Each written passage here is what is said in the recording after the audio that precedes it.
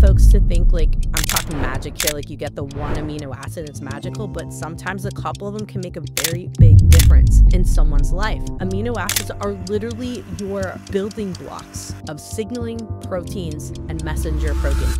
Proteins, we think of them like muscles, right? A lot of people are going to think, oh, we just need protein for muscle, but actually we need these little amino acids, the building blocks of proteins, to help to signal for carrier molecules in the body. Why would you say that it is that it's so unrecognized? I don't know. I think maybe if I get, conspiracy theory, it's like financial, right? But otherwise, I think that maybe because they work in unison with a lot of other factors like vitamins and minerals as well. What's your experience around tyrosine? I venture to say that probably 80%, maybe 90% of those who have hypothyroid type of tendencies will benefit. Let's get to another more popular one that you've mentioned already, lysine. I am a big fan of lysine. It's helped with the immune system as a whole. That's kind of where I've seen it have its most effect. A lot of amino acids taste not good. Glycine is an exception. It dissolves like sugar, it tastes like sugar, but it's actually a pretty miraculous little molecule in all kinds of ways. Definitely the taste is always helpful. You can get people to take this as a nighttime cocktail. I do tend to use it quite a bit at night, especially after hard days at work. Recovery, incredible. Hey, this is Owen Robinson, founder of Genetic Insights, Feel Younger, the Rejuvenate podcast, and forthcoming author of the books, The Rejuvenate Blueprint and The Feel Younger Diet. Yes, you heard it here first. They're coming out hopefully later this year. Keep an eye out for them. So in this episode, I'm very excited to be able to talk about the power and effectiveness of individual amino acids. This is something I think has been criminally overlooked, not just by mainstream medicine, or I guess almost everything we talk about here is criminally overlooked, but even within the whole natural, alternative, functional, whatever you want to call it, health world. There's a lot of focus on detoxing, and there's a lot of focus on other nutrients like vitamins, minerals. Magnesium can solve everything, zinc can solve everything, D3 can solve everything. But there's very little focus, in my experience, on the individual amino acids. And so in this episode, we're going to focus very much like in terms of practicalities. And so for that reason, there's two parts to this episode. So in the first part of this episode, we have an interview with the fantastic Dr. Jannine Krause, who is a naturopathic doctor, an acupuncturist, and a host of the HealthFix podcast, which specializes in optimizing mental and physical performance for women over 40. Now, she has a doctorate in naturopathic medicine, a master's in acupuncture, and a bachelor's in biology, so she certainly knows her stuff. But the reason I really want to have her on is because when I had a conversation with her on her podcast, I realized she's one of the only people I've spoken to so far who realized the potentially amazing therapeutic effect of targeted specific amino acids, and also the connection with genetics, which is what I was on her podcast to talk about, how certain people have increased need for amino acids, sometimes significantly increased, like an individual amino acid, and how when you have an increased need for something and yet you have the same as everyone else, you can obviously you're much more likely to end up with a deficiency, and that deficiency can have very significant effects, especially over time. So it was more like a conversational interview. I say we both shared as we went through a lot of our experience as to what does work, what doesn't work. We go through each individual amino acid that we've worked with, which is very awesome. And so I very much enjoyed the conversation. I definitely recommend that you listen to the whole thing in full, make notes. Of course, as usual, we do have annotations in the episode description. So if there's a specific amino acid you're really interested in hearing about, you could always skip ahead to that. But then I encourage you to go back and listen to the whole thing. Now, I also strongly encourage you to stick around and listen to the whole episode, because at the end, I actually have a case study. So this is someone who I started working with not even that long ago. And, when people choose to work with me, there's usually a process. It always starts with going through the DNA, because that's the thing that I'm most qualified to do. And at that point, all I'd given is a few nutritional recommendations, very, very little. I had referred him to a doctor, but he hadn't even been able to get around to doing that yet. But just through noticing a couple of nutritional deficiencies, he had such spectacular results that he volunteered. I didn't ask. He said, "I'd love to," and he's not a public person in any way, you know, not active in social media or anything, but he just wanted to do it because he was so blown away that literally for 40 years he had been suffering with this problem. And, you know, he says in the interview, he spent hundreds of thousands of pounds, that's hundreds of thousands of dollars, on trying to solve it, and tried all kinds of modality, and basically nothing had worked. And with the recommendations I made, like, I wouldn't have even expected that they had the impact that they had on him. And, you know, probably the key one, the most important one that we talked about, is a specific amino acid that he had an increased need for, and that correlated perfectly with this extremely challenging problem that he'd had his whole life and had zero resolution for. So yeah, we talk a lot about the, I'd say, theory and our experience with Dr. Jannine and I. And then at the end, I interview this person who I worked with as a client, who as a case study. And again, his health journey is not even complete. I'd say, you know, we're only 20% into the kind of process of what I like to do with people to optimize them, but he'd had such incredible results just applying the first steps, which for those of you who know my system, you know, if it's doable, I like to start with genetics and building blocks first, because they're often the lowest hanging fruit. They're like the easiest thing that can get the most impact if done correctly. If done the way most people do it, haphazardly, they're obviously often useless or worse than useless, but if done correctly, can have a massive impact. So I encourage you to listen to the full episode. And I encourage you, as always, to like and subscribe and all that. And if you're on YouTube or Rumble, I've noticed some people doing it there, leave a comment underneath the video, leave a question if you have any. I always reply. If you have a question for Dr. Jannine, I'll reach out to her and see if I can get a reply from her too. So I think that's it. Enjoy the interview and enjoy the case study. Hey, Dr. Jannine, thank you so much for joining us at the Rejuvenate podcast. Thanks, Alan. Thanks for having me on. So would you tell us a little bit about your background, please, and what made you so passionate about health and helping people? Sure, sure. I'm a naturopathic doctor. I'm an acupuncturist and host of the Health Fix podcast. And, you know, the biggest thing that brought me to health was really watching my mom go through her cancer treatments as I was a teenager, and she was just battling, and 10 years of it. And so at some point during that journey, I decided, you know, there's got to be a better way to do this. And I noticed that she was loving seeing her acupuncturist and her naturopathic doctors, and went into some of the visits and thought, yeah, this is pretty cool. So had to try it out for myself, and here we are today. That's interesting. I mean, I went for the same thing as a teenager, or even in my 20s. But honestly, at that time, it wasn't in me to go, oh, I'm going to like learn how to do this. So it's quite early to dedicate yourself to something like that. So maybe it showed that you had a natural proclivity for it. And then so from there, did you go straight to college and train to be a naturopath, or was your route more circuitous? So what I did was I was 15 when I really figured out natural medicine was out there and acupuncture was out there. Honestly, like you were saying, when we're young, we kind of have these ideas. I mean, I was like pro snowboarder or naturopath acupuncturist. I don't know. It's so wide varied in between the two, right? But no, I went to regular school, undergrad. I have a bachelor's degree in biology. I kind of did the pre-med thing.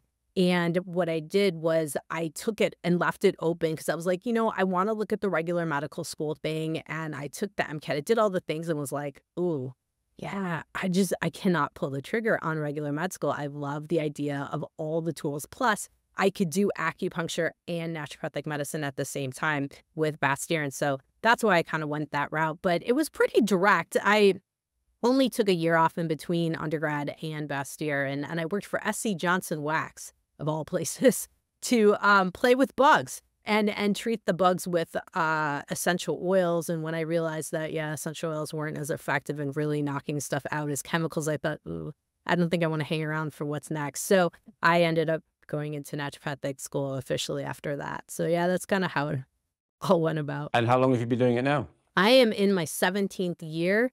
and loving every bit of it. Of course, there's ups and downs, but ultimately, at the end of the day, being able to educate folks on true health and wellness is awesome. Fantastic. And so we met when I was a guest on your podcast, The Health Fix, talking about genetics. I will link to that episode in the description if anyone wants to. I'd recommend checking that out. And,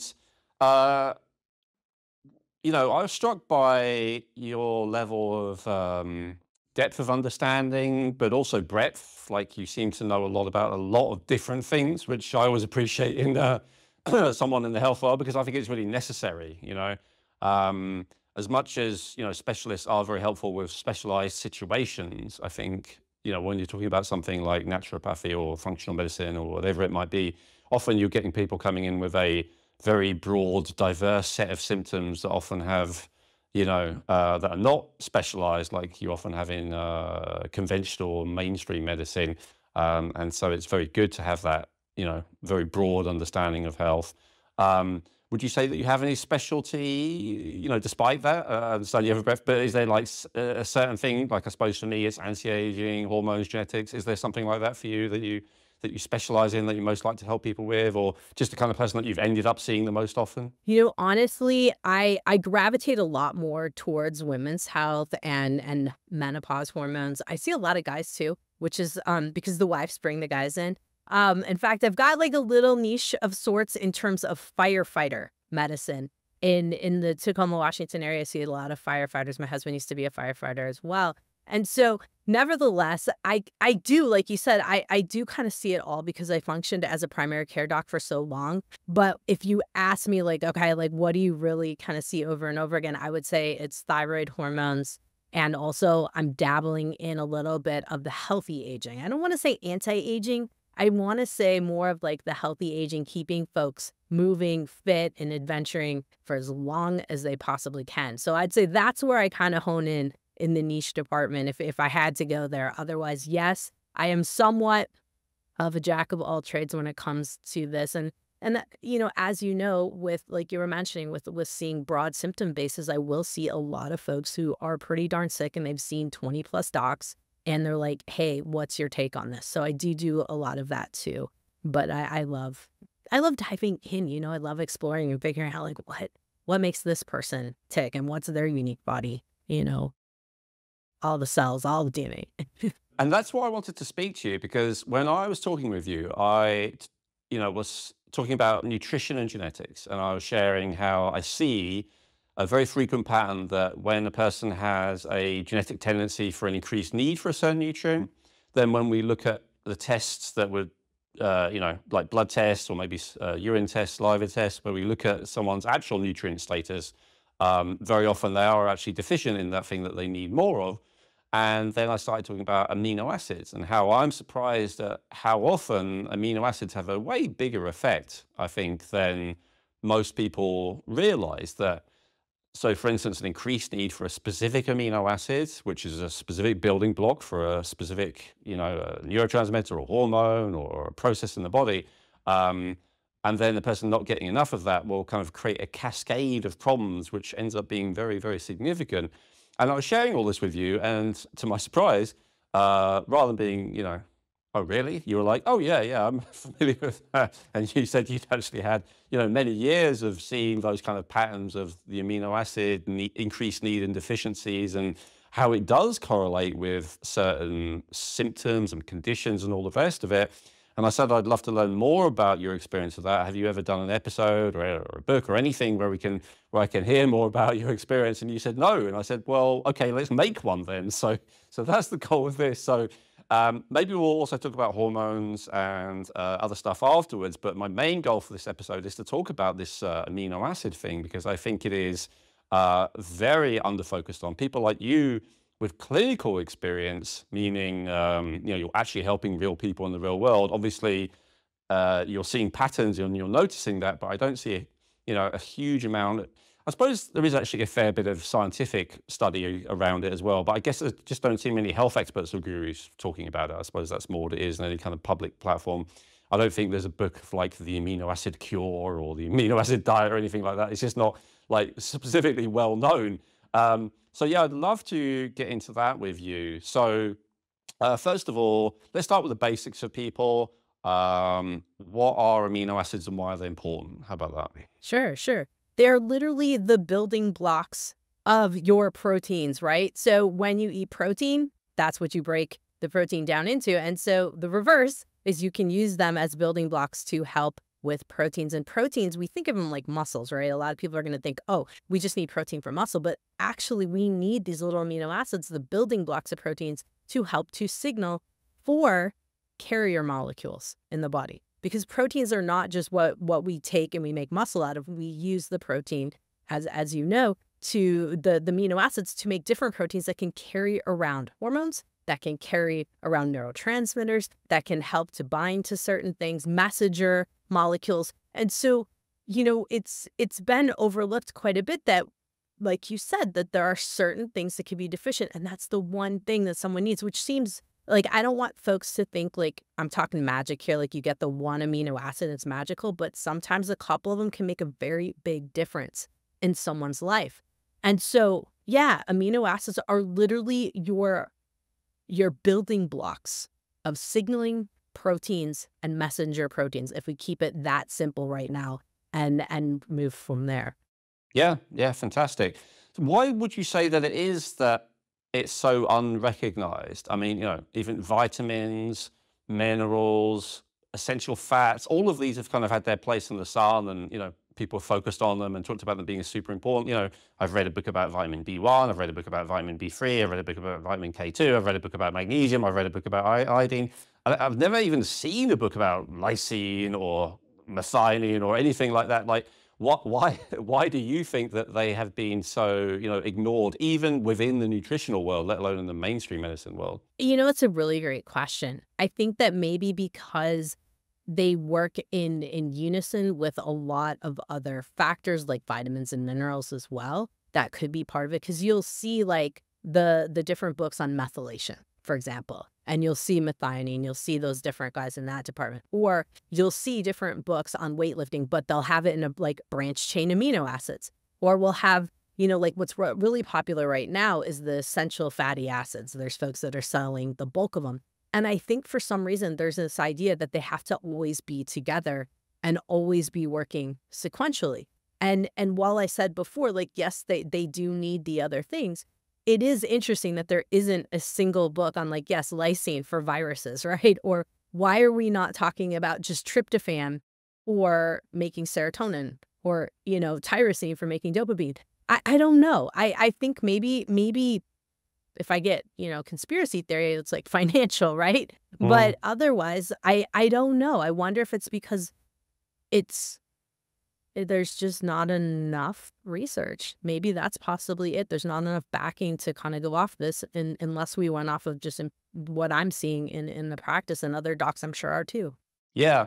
Well, I think one of the reasons perhaps is because, I've just said that people have a deficiency in amino acids. You've just said that people have a deficiency Yeah. in amino acids. But I think the general consensus view, especially if you ask AI, which unfortunately I think is what a lot of people do these days for simple things. If you ask ChatGPT or any of the others, probably, how common is a lysine deficiency or a tyrosine deficiency or something?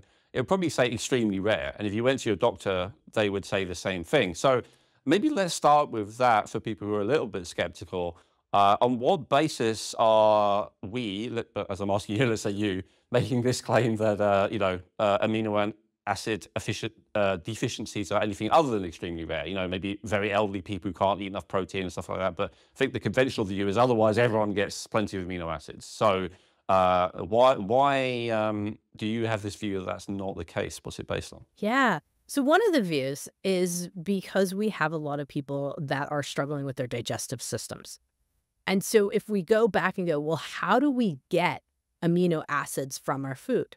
We have to break them down, right? We have to break down proteins into the building blocks, the amino acids, and then we have to absorb them.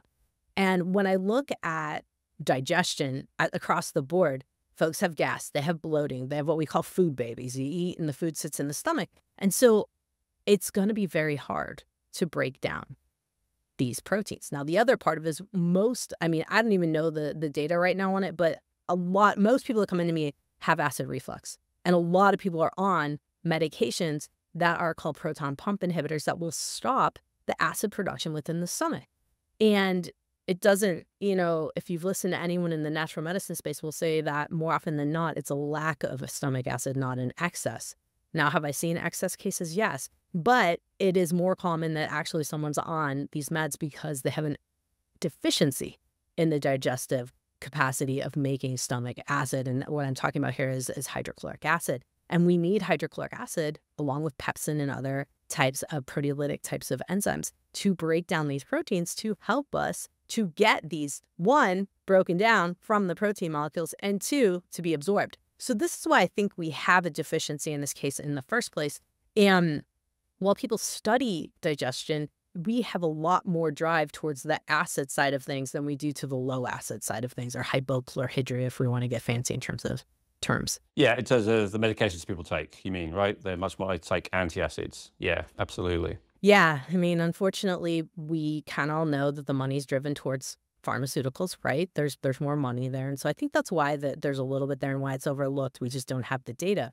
But at the same time, there's not a lot of folks, unless you're in the natural or functional medicine space, where we would try one singular amino to see if someone's symptom changed, right? And in the case of like depression and just feeling down, and especially now that I'm kind of working more in the perimenopause, menopause space, sometimes you got to go back to you got to put your like sleuth cap on, right? And you got to go back to like listen to what the patient's symptoms are. I'm not eating a lot of protein because I can't digest it well. My digestive system, is bothering me, and you got to go back. And so it's not always like follow the research. It's also really take a good look at the patient and their symptoms and listen to what they're telling you. And then you can go back to them and be like, okay, these things match up. And while these conditions may be considered rare, we might need new data. I mean, yeah, we might just need new data out there. Yeah, because I do find that like lysine does help correct a lot of folks that have cold sores. And tryptophan helps a lot of folks, especially in the perimenopausal, but also hypothyroid folks for one reason or other. That's in that case. Go ahead. Well, yeah, just before we get to specifics, because I've got a whole list I want to ask you about. Yeah. Go ahead. So when it comes to deficiencies, I would say I agree with you. I think that's the primary reason because people are generally deficient amino acids. But what about if you're seeing that someone is generally has enough of most amino acids, say 18 out of 20, but they just have a significant deficiency of a couple of amino acids. In my case, I would look at there's one or two reasons for that. Possibly that they're eating a diet that is just very deficient in one, but that's kind of unlikely. The more common one that I see is that they have that genetic requirement for just more than average. Is that something that you see as well? I would absolutely agree. Especially in the case of folks who do go on more of a lower carbohydrate diet. I will see that they will have a higher need, and that's probably, and that's kind of what I've kind of went along the lines of like, I guess I'm going to say, assuming that is the case, if I haven't seen their genetics, that, yeah, they have a higher need for certain amino acids. Yeah, I agree that we have genetic variants. So let's zoom in on that then. So you said a lower carbohydrate diet will increase the need for certain amino acids. Can you tell us which ones? Yeah, tryptophan and tyrosine in particular. And what it is it's basically we use, even though you would think carbohydrate and tryptophan, tyrosine, you said they come from proteins. Well, grains have proteins too, not as much as meat products, but we will find that in those cases, yeah, when some folks, not everybody, some folks do fine on the low carbohydrates, but I have a particular set of folks that they go on a low carbohydrate diet and they're just like instantly moods down. They're not feeling up. And it's not just either missing the carbs, right? This isn't just a carb withdrawal. It is they are actually feeling the effects of low tryptophan and tyrosine. And that would make sense that some of the breakdown might be easier if we think about it, carbs are easier to break down versus protein in the form of meat. So it may be that they are some of these genetic variants folks. Yeah, I'm also wondering, as you mentioned those two, like in order to be on a low carb diet, your body has to do more gluconeogenesis. And in order to do that, it has to raise stress chemicals, including adrenaline and noradrenaline, and the building block for those is tyrosine. So I guess that's another potential reason. So that's very interesting. I'm going to ask you about tryptophan in a minute, because I know some of our viewers are going to have very different perspectives on it, and I would like your input. And just one more question about deficiency in general. So as far as I'm aware, the most common kind of tests for people who are like, oh, this is interesting, I wonder if I have an amino acid deficiency, would be like a blood test or a urine test. I've done both. Yeah, before I share my experience, what's your opinion on those? Like, how helpful is a blood amino acid test and how helpful is a urinary amino acid test? I use them quite a bit. So the metabolomics or the NutriEval by Genova are my go-tos for this. And it helps me to really sleuth back out based on symptoms, because I'm always going back to the patient, right? Because data is data, right? It's there. But what is the person experiencing? So yes, I think they're helpful. Do I think that they're 100% foolproof? No. But I do think that they're absolutely give you some clues into what's going on for sure. So I want to hear your opinion. Right? Yes, yes, both of those are urine. They use blood for the minerals and the vitamins. Actually, metabolomics is just urine, and NutriEval has blood for the minerals on that case. Yes, that is true. Yeah, yeah. So, yeah, well, okay, but in my experience is having done both, having done the blood one was not very useful. And I think it's probably because your body keeps your amino acids in your blood in a fairly tight margin, irrespective of the deficiency. Whereas with the urinary one, as you say, quite often a person I've seen will have like perfectly adequate levels of, say, most amino acids, and then suddenly like they're excreting a normal amount of most, and then they'll excrete zero of, a few of them. And that is indicating that there is definitely an increased need. So overall, in general, I prefer bloods to anything else for most markers, but I would say for amino acids, it's definitely an exception where I would prefer urinary, because it's more helpful to see what your body's excreting, I would say, because it keeps it in a tight band in the blood. Yeah.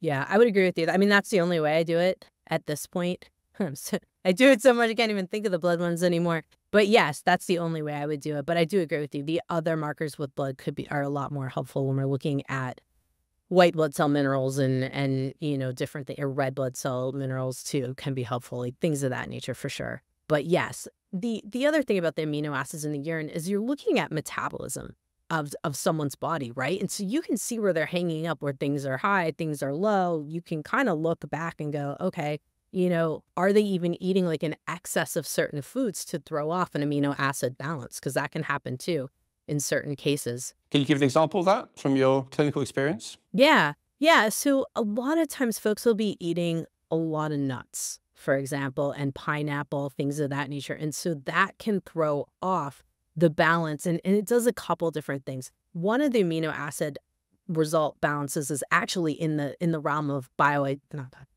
in the realm of bacteria and yeast. So it's a little bit different than what we're talking about today, but that is one of the cases. But we can also see elevated things like anserine, serine, those particular aminos showing up if someone's eating like a carnivore-based diet and they're not absorbing things as well. So I guess I should have been more clear on the certain foods, but yes, it can show up differently depending on what specific food or what specific diet someone is on in particular. When you talk about nuts, like I used to know a lot of people in the raw vegan diet, and I think when you get a lot of your protein from nuts, which is quite easy when you're trying to eat a raw vegan diet, you can have too much arginine and not enough lysine, Yes. right, in ratio, and you can end up, like you said, like with viral issues potentially.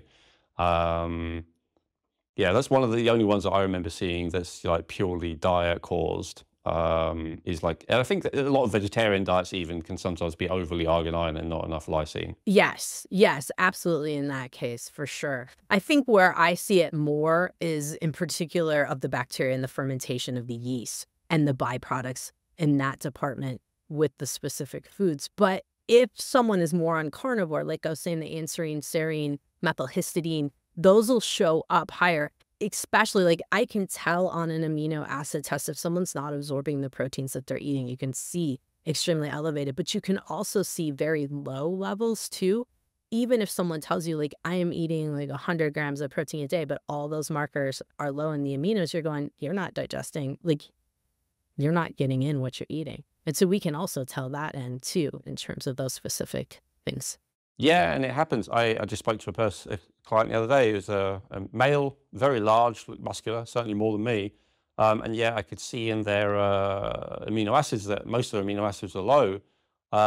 And, you know, they had a lot of problems that would correlate with those low amino acids. So interestingly, even, you know, someone who has plenty of muscle mass, they can still have this amino acid deficiency, which is, you know, most people wouldn't think of that. That's why I mention it, right? You'd think if a person's got big muscles, then they must be getting plenty of amino acids, but it's not necessarily the case, right? It's true. It's true. Yeah. Yeah. It's wild. It's wild. It's why testing isn't very interesting to see kind of what is going on, what is showing up in these departments. Yeah. Genetic Insights provides cutting-edge, affordable DNA testing, giving you access to over 500 health reports that can help you in 3 key ways. They may be able to resolve your existing health challenges even when nothing else has worked. Using simple lifestyle changes, their reports can help you reduce your risk of developing future health challenges that you may be genetically predisposed to. And they can help you feel more confident in your health by showing you where you are genetically strong. Unlike most other genetic health testing companies, Genetic Insights tests over 83 million different variations in your genes, guaranteeing 99.7% accuracy across all of their DNA reports. They cover almost every aspect of health, including digestive issues, cardiovascular health, weight loss, hormonal and blood sugar balance, as well as nutrient needs, allergies and intolerances, and so much more. Using their system is quick and easy, and reading the reports is simple. If you've done an Ancestry DNA test, you can simply download your raw DNA data, upload it to the Genetic Insights platform, and within a few hours you will have access to genetic reports which give you a risk score for each specific issue and scientifically validated recommendations based on your individual genetic profile. Everything in your reports are based on scientific studies, and there are citation links throughout every report. If you are serious about optimizing your health and wellness and feeling great, then getting access to your Genetic Insights reports may be the most important health investment you will ever make. In the reports, not only will you gain insights into how to overcome existing health challenges and avoid future issues, you'll also discover which types of dietary, lifestyle, and even supplement protocols are best for your unique genetics. To get your unique genetic health reports, go to geneticinsights.co and use code REJUVENATE to get 20% off today. That's geneticinsights.co using coupon code REJUVENATE to get 20% off today. Okay, so let's go into some of my favorite amino acids, and then we'll cover any of your favorites that we haven't already covered as well. So one of the ones I mentioned to you last time we spoke was about tyrosine. And I made the claim, which again, I have not seen any expert or research paper or whatever, that when a person has an increased need for L-tyrosine, which is a specific amino acid that's considered non-essential because your body can make it out of another amino acid, I see incidences of hypothyroidism. Like it happens again and again. And tyrosine, of course, is a building block for thyroid hormone as well as other stuff. So that's my experience. What's your experience around tyrosine? Of course, there's other things it's related to, like melanin and dopamine, adrenaline. Like there's a lot going on with tyrosine. What's your opinion on tyrosine? What's your experience around tyrosine? And like, do you also look at phenylalanine? Like, yeah. Yeah, I really do like tyrosine for thyroid conditions. I do think I venture to say that probably 80%, maybe 90% of those who have hypothyroid type of tendencies will benefit, especially if we've got other signs like the low dopamine, some of those kind of signs where they're dragging, they're not getting out of bed, they're not motivated with the things that they used to be in the past. And phenylalanine, yes. I don't tend to supplement with it though. It isn't one that I have played with as much. Let's say this, I do tend to go straight for the tyrosine in that case and optimize digestion and see if I can get things higher level up the chain, because so many people with hypothyroidism in particular will have digestive deficiencies and issues of that case. But yes, I do think that you're spot on that supplementing with tyrosine can be a game changer. And I think my question back would be, do you find that tryptophan and tyrosine together do better for some folks, or do you feel like straight tyrosine? What have you seen in your case with working with folks? Tryptophan, I rarely recommend to people for reasons we can go into. We can debate that one next. Just to finish off on tyrosine first, can I just ask you, independent from tryptophan, which we'll talk about in a second, like some people say it's better to have it on an empty stomach because it's better absorbed. And I guess this is actually a good question for all the amino acids because there's kind of contradictory advice on that. I am more of a fan, unless a person is severely deficient, of having it with food. My kind of reasoning for that is, first of all, that your body's more likely to recognize an isolated anything as a food if it's with food, because it's going to, interpret it as, oh, this is just a little bit more tyrosine in this meal, rather than, oh, why is there tyrosine on its own? So I don't know if the body really works like that, but it kind of seems that way to me. And the other more specific reason is if you include tyrosine in the meal, then my understanding is that you get more of a dopamine kind of lift from the meal than if you were to not do that, because amino acids do compete for absorption. That's also the argument given for having tyrosine on its own, that there aren't other amino acids competing for it. But I think a lot of people with a meal, they can feel sleepy or something, and a lot of people have coffee afterwards and stuff like that. And so to have tyrosine with a meal, I personally like, because I think it gives people a bit of a dopamine boost. But if a person really had deficiency, I'd probably give them both. So that's me. What's your take on it? Is it better on its own, with a meal? Is it case by case? I think it's case by case in certain situations, but I would agree with you on meals. One, taking amino acids on their own isn't pleasant, especially when you're doing singular ones, and you're not using a capsule. I tend to use powders for most of my amino acid supplementation, and a lot of times I'll have people with it under the tongue if I'm trying to get quick uptake of something, or like if it's glutamine, something of that nature. But in the case of tyrosine, I'm always going to be like with food, just because I feel like it's a solid absorber that way, and just over time. So I guess I have a little bit more empirical data than I have Yeah. regular data on that one. So yeah, I have to agree with you. Food with it. Yeah. Empirical data is Yeah. great. That's what we want. You got almost 2 decades of experience working with this a lot. So yeah, this is what we want to hear from you. This is awesome. Okay, fantastic. Well, yeah, let's move to tryptophan then, as you've brought it up a couple of times. Tell us your take on it first, and I'll share why I don't usually recommend it after. Yeah. I love to hear this. I'd love to hear this. For me, tryptophan is usually, I'm going to pair it with tyrosine. So that's kind of a caveat. I do tend to put them together quite a bit, especially for my thyroid folks. Now, tryptophan on its own, yes, 5-HTP is going to be more of my go-to, full disclosure, versus straight tryptophan if I'm not using it with tyrosine. So there are some caveats I have to think about. It's fun because no one's really ever asked me all these questions before. So I appreciate it. You're kind of pulling it out of my brain for me to be like, well, how do you use that? If I'm using just straight tryptophan, it's not, I have to be honest, it's not as common as using it with the tyrosine. But if I'm using it straight, I'm going to use it powder, I'm going to use it with food, and we're going to use it in the evening, because there's a little bit of that like sedative effect there. But I do gravitate towards 5-HTP a lot more. And I think that there is a synergistic effect between tryptophan and tyrosine when we use those amino acids straight together in capsule form versus powder form. So that would probably be what I would say in terms of how I'm using those. And that's why I'm curious on your end, like what do you not do? And also why, I Tell guess. me. So like you said, so tyrosine, you said to give people, for energy, for dopamine, for thyroid. So why would you give someone tryptophan? Yeah, great question. So typically I'm going to be trying to boost a little serotonin, but I'm also going off of the line of if I can get more serotonin and I can also simultaneously boost a little more estrogen. Not that tryptophan boosts estrogen, folks. What I'm trying to do is it's a simultaneous approach. But what I'm trying to do is get the full on to melatonin, get the whole process of the whole chain going.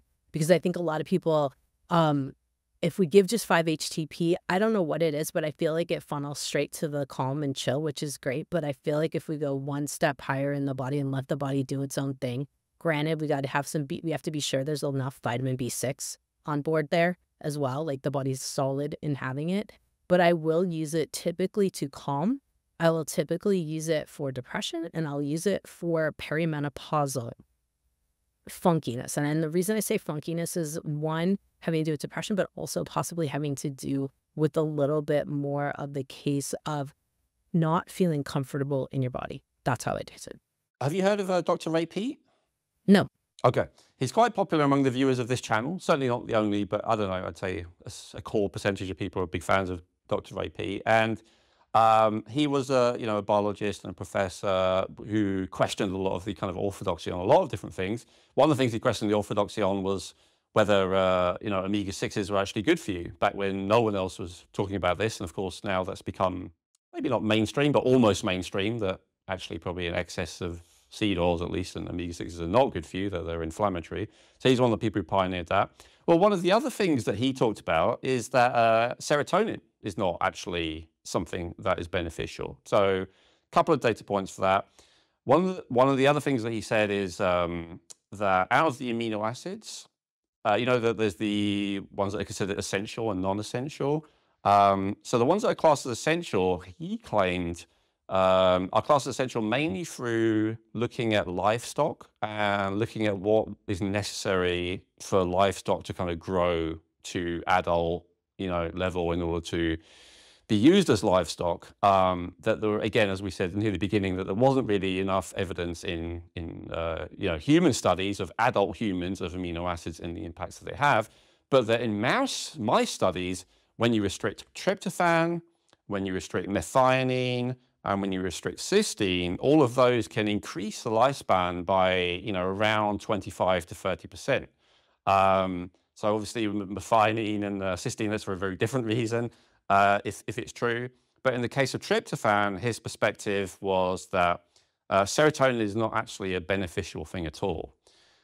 It's kind of beneficial because if someone's in a state of, say, extreme anxiety or panic, it is true that it will calm them down. But he considered it to be, and I'm paraphrasing here, I don't know, there's a lot of Ray Peat fans, and forgive me for not getting this exactly right, but basically that it's kind of more of a numbing agent rather than something that makes you truly happy. So it's true that, being in a rage or a panic attack, then being numbed is an upgrade in comparison to that, but it's still not an optimal state of being from his perspective.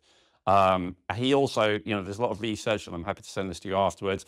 Increased serotonin is definitely linked to increased incidence of learned helplessness.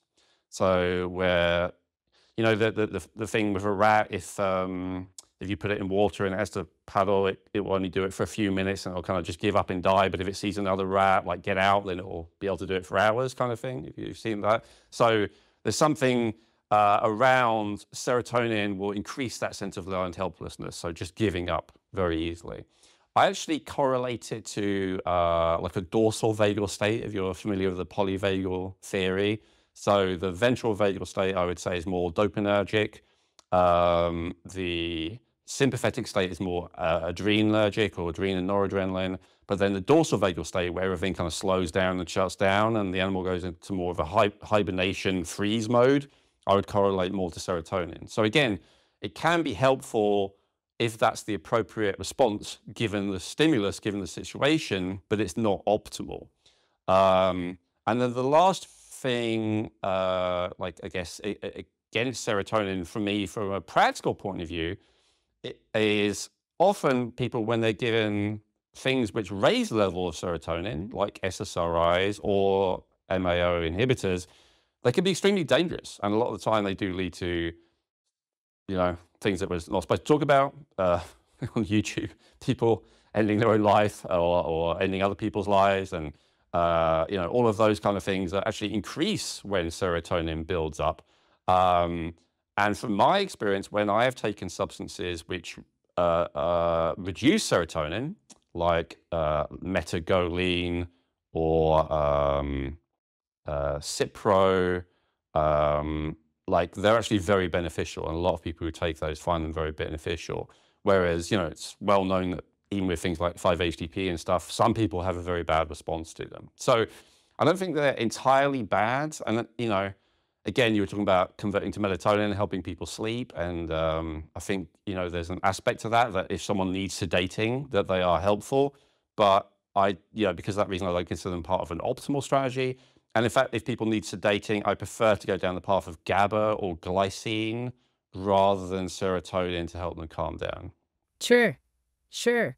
I absolutely agree with you. I think that there's things to think about, right? In the space of where I'd work, yes, glycine is always going to be in there somewhere too. There's definitely ways that I don't want to make it sound like I always use these, I guess. But they're just things, right? And I think with anything, it's always test, go back and test and see where you're at.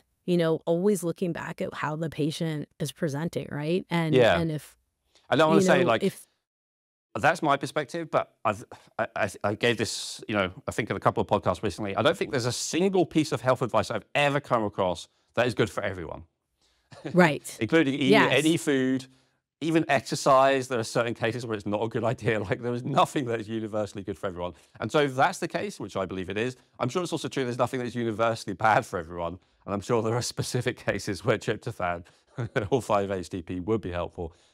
So yeah, I agree with you too. Yeah, and I also think a big thing that we're not looking at in the medical space and even naturopath or regular space or functional medicine is that we can microdose things too. And I think for some certain periods of time, because when menopause and perimenopause symptoms hit, that's where I specifically tend to use a lot of certain things where we tweak it. Like glycine combined with 5-HTP or tryptophan, sure. But yes, can serotonin syndrome happen? Yes, and it can affect the gut pretty significantly too. So yes, I agree that there isn't one specific like magic bullet. If someone tells you that, like run. It's a matter of figuring out like what things and tweaking it for sure. So no, I think it's cool that that there are folks doing more research on it. I mean, I by no means am I a specialist in the amino acid space. It's more just what I've seen over Yeah, the your years' clinical work. experience. No, that's exactly what I wanted you here for. Just answering a question why I rarely use it. I mean, to be honest, if I see someone who, like, obviously is low in tryptophan, probably my first port of call would be actually niacin. Like, I'd think, maybe they are low because, it's very inefficient, the conversion to niacin, and maybe that might be, what's going on. But it hasn't happened yet, but I'm sure at some point I will give tryptophan to someone. Okay, let's move on. My next one here is glycine, which we've already mentioned. So this is one of my favorites, partly for practical reasons. As you said earlier, a lot of amino acids, I think tyrosine tastes okay, but a lot of amino acids taste not good. People don't want them. Glycine is an exception. It literally tastes, it's like a white powder. It dissolves like sugar. It tastes like sugar, can be used as sugar substitute. So that's very handy. But it's actually a pretty miraculous little molecule in all kinds of ways, right? So tell us what you like about it and what do you use it for? Definitely the taste is always helpful. You can get people to take this as a nighttime cocktail. I do tend to use it quite a bit at night, especially after hard days at work. I mentioned I kind of have a little bit of the niche in the firefighter department. If they've been on a fire and really been beat up by a couple hours of working on a fire, I'll tend to add in glycine and magnesium, putting those kind of things together. I'll sometimes even add in a little L-theanine to help, which is, not an amino acid that we have in our bodies inherently, folks, but just something that we can get from green tea. But I will pair them together, and that's kind of how I like them. Recovery, incredible that's what I love with glycine is in recovery, for sure. I agree, and I agree that's a great combination.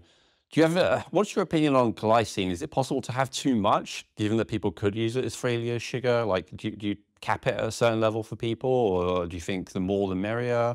Are you worried about it imbalancing something else if you take too much of it? I typically kind of stay in the range somewhere between 3 and 5 grams at the most. A lot of companies will have it at 4 as the sweet spot. Sometimes they'll ramp it up depending on how much someone, if someone's been skiing all day or hiking or something of that nature. I don't tend to go higher than that, and I haven't tried it higher than that. I'm curious if you have. And and like I have seen with certain folks that if I had it on its own and not with magnesium, it can hit the gut at some of the higher levels for some folks. And I'm not quite sure the exact effect there, other what's going on in that department. And depleting, I'm not sure what it would deplete. To be honest with you, that's beyond my level of knowledge. I think it would deplete methionine, but I don't think that's a bad thing because I have a similar list for methionine that I did earlier for tryptophan. So, as I said, there's some evidence that actually having that be lower is overall beneficial for longevity, even though there are specific uses for methionine. I haven't used more than that at a time to answer your question, but I've definitely used more than that in a day. I might, have 2 or 3 grams 3 times a day, something like that. And I don't find it excessive. It doesn't cause any digestive issues for me. I keep an eye on this stuff as well, like with Nutrial regularly to make sure I'm not creating any imbalances. And for me, it's been good. I had a client recently who recorded a video testimonial that probably be out on this channel by the time this comes out, who it changed his life, having a large amount of glycine from having anxiety, chronic anxiety for 40 years. Nothing, spent hundreds of thousands of dollars trying to solve it. Nothing worked. And then by his own, perspective, he saw that he had increased needs in his genetics. He saw that he was low in his other testing, and he started taking it, and he feels like a different person. And so I think in a niche case like that, which I acknowledge is not common or usual at least, maybe common, but certainly not the majority of people. I think well over 5 grams could be fine because you're trying to, deplete a severe deficiency. But I would agree with you, for a normal person, probably 3 to 5 grams would be a good amount. I'm trying to think of how much is in like collagen. I think it's like 20%, right? And then it's about 20% proline, which is similar, and hydroxyproline, which is similar. I think your body can convert one to the other, or they both do something similar. So I think even if a person had a high connective tissue diet, as most of our ancestors did, they're probably having at least 10 grams of glycine just from diet, if not more. So I think it also partly depends on your diet. I think if someone's eating a lot of muscle meat, like a pound or 2 of muscle meat, like I know at least some of my viewers are, maybe 10 grams of glycine is not in any way excessive to balance out the high methionine and other amino acids in muscle meat.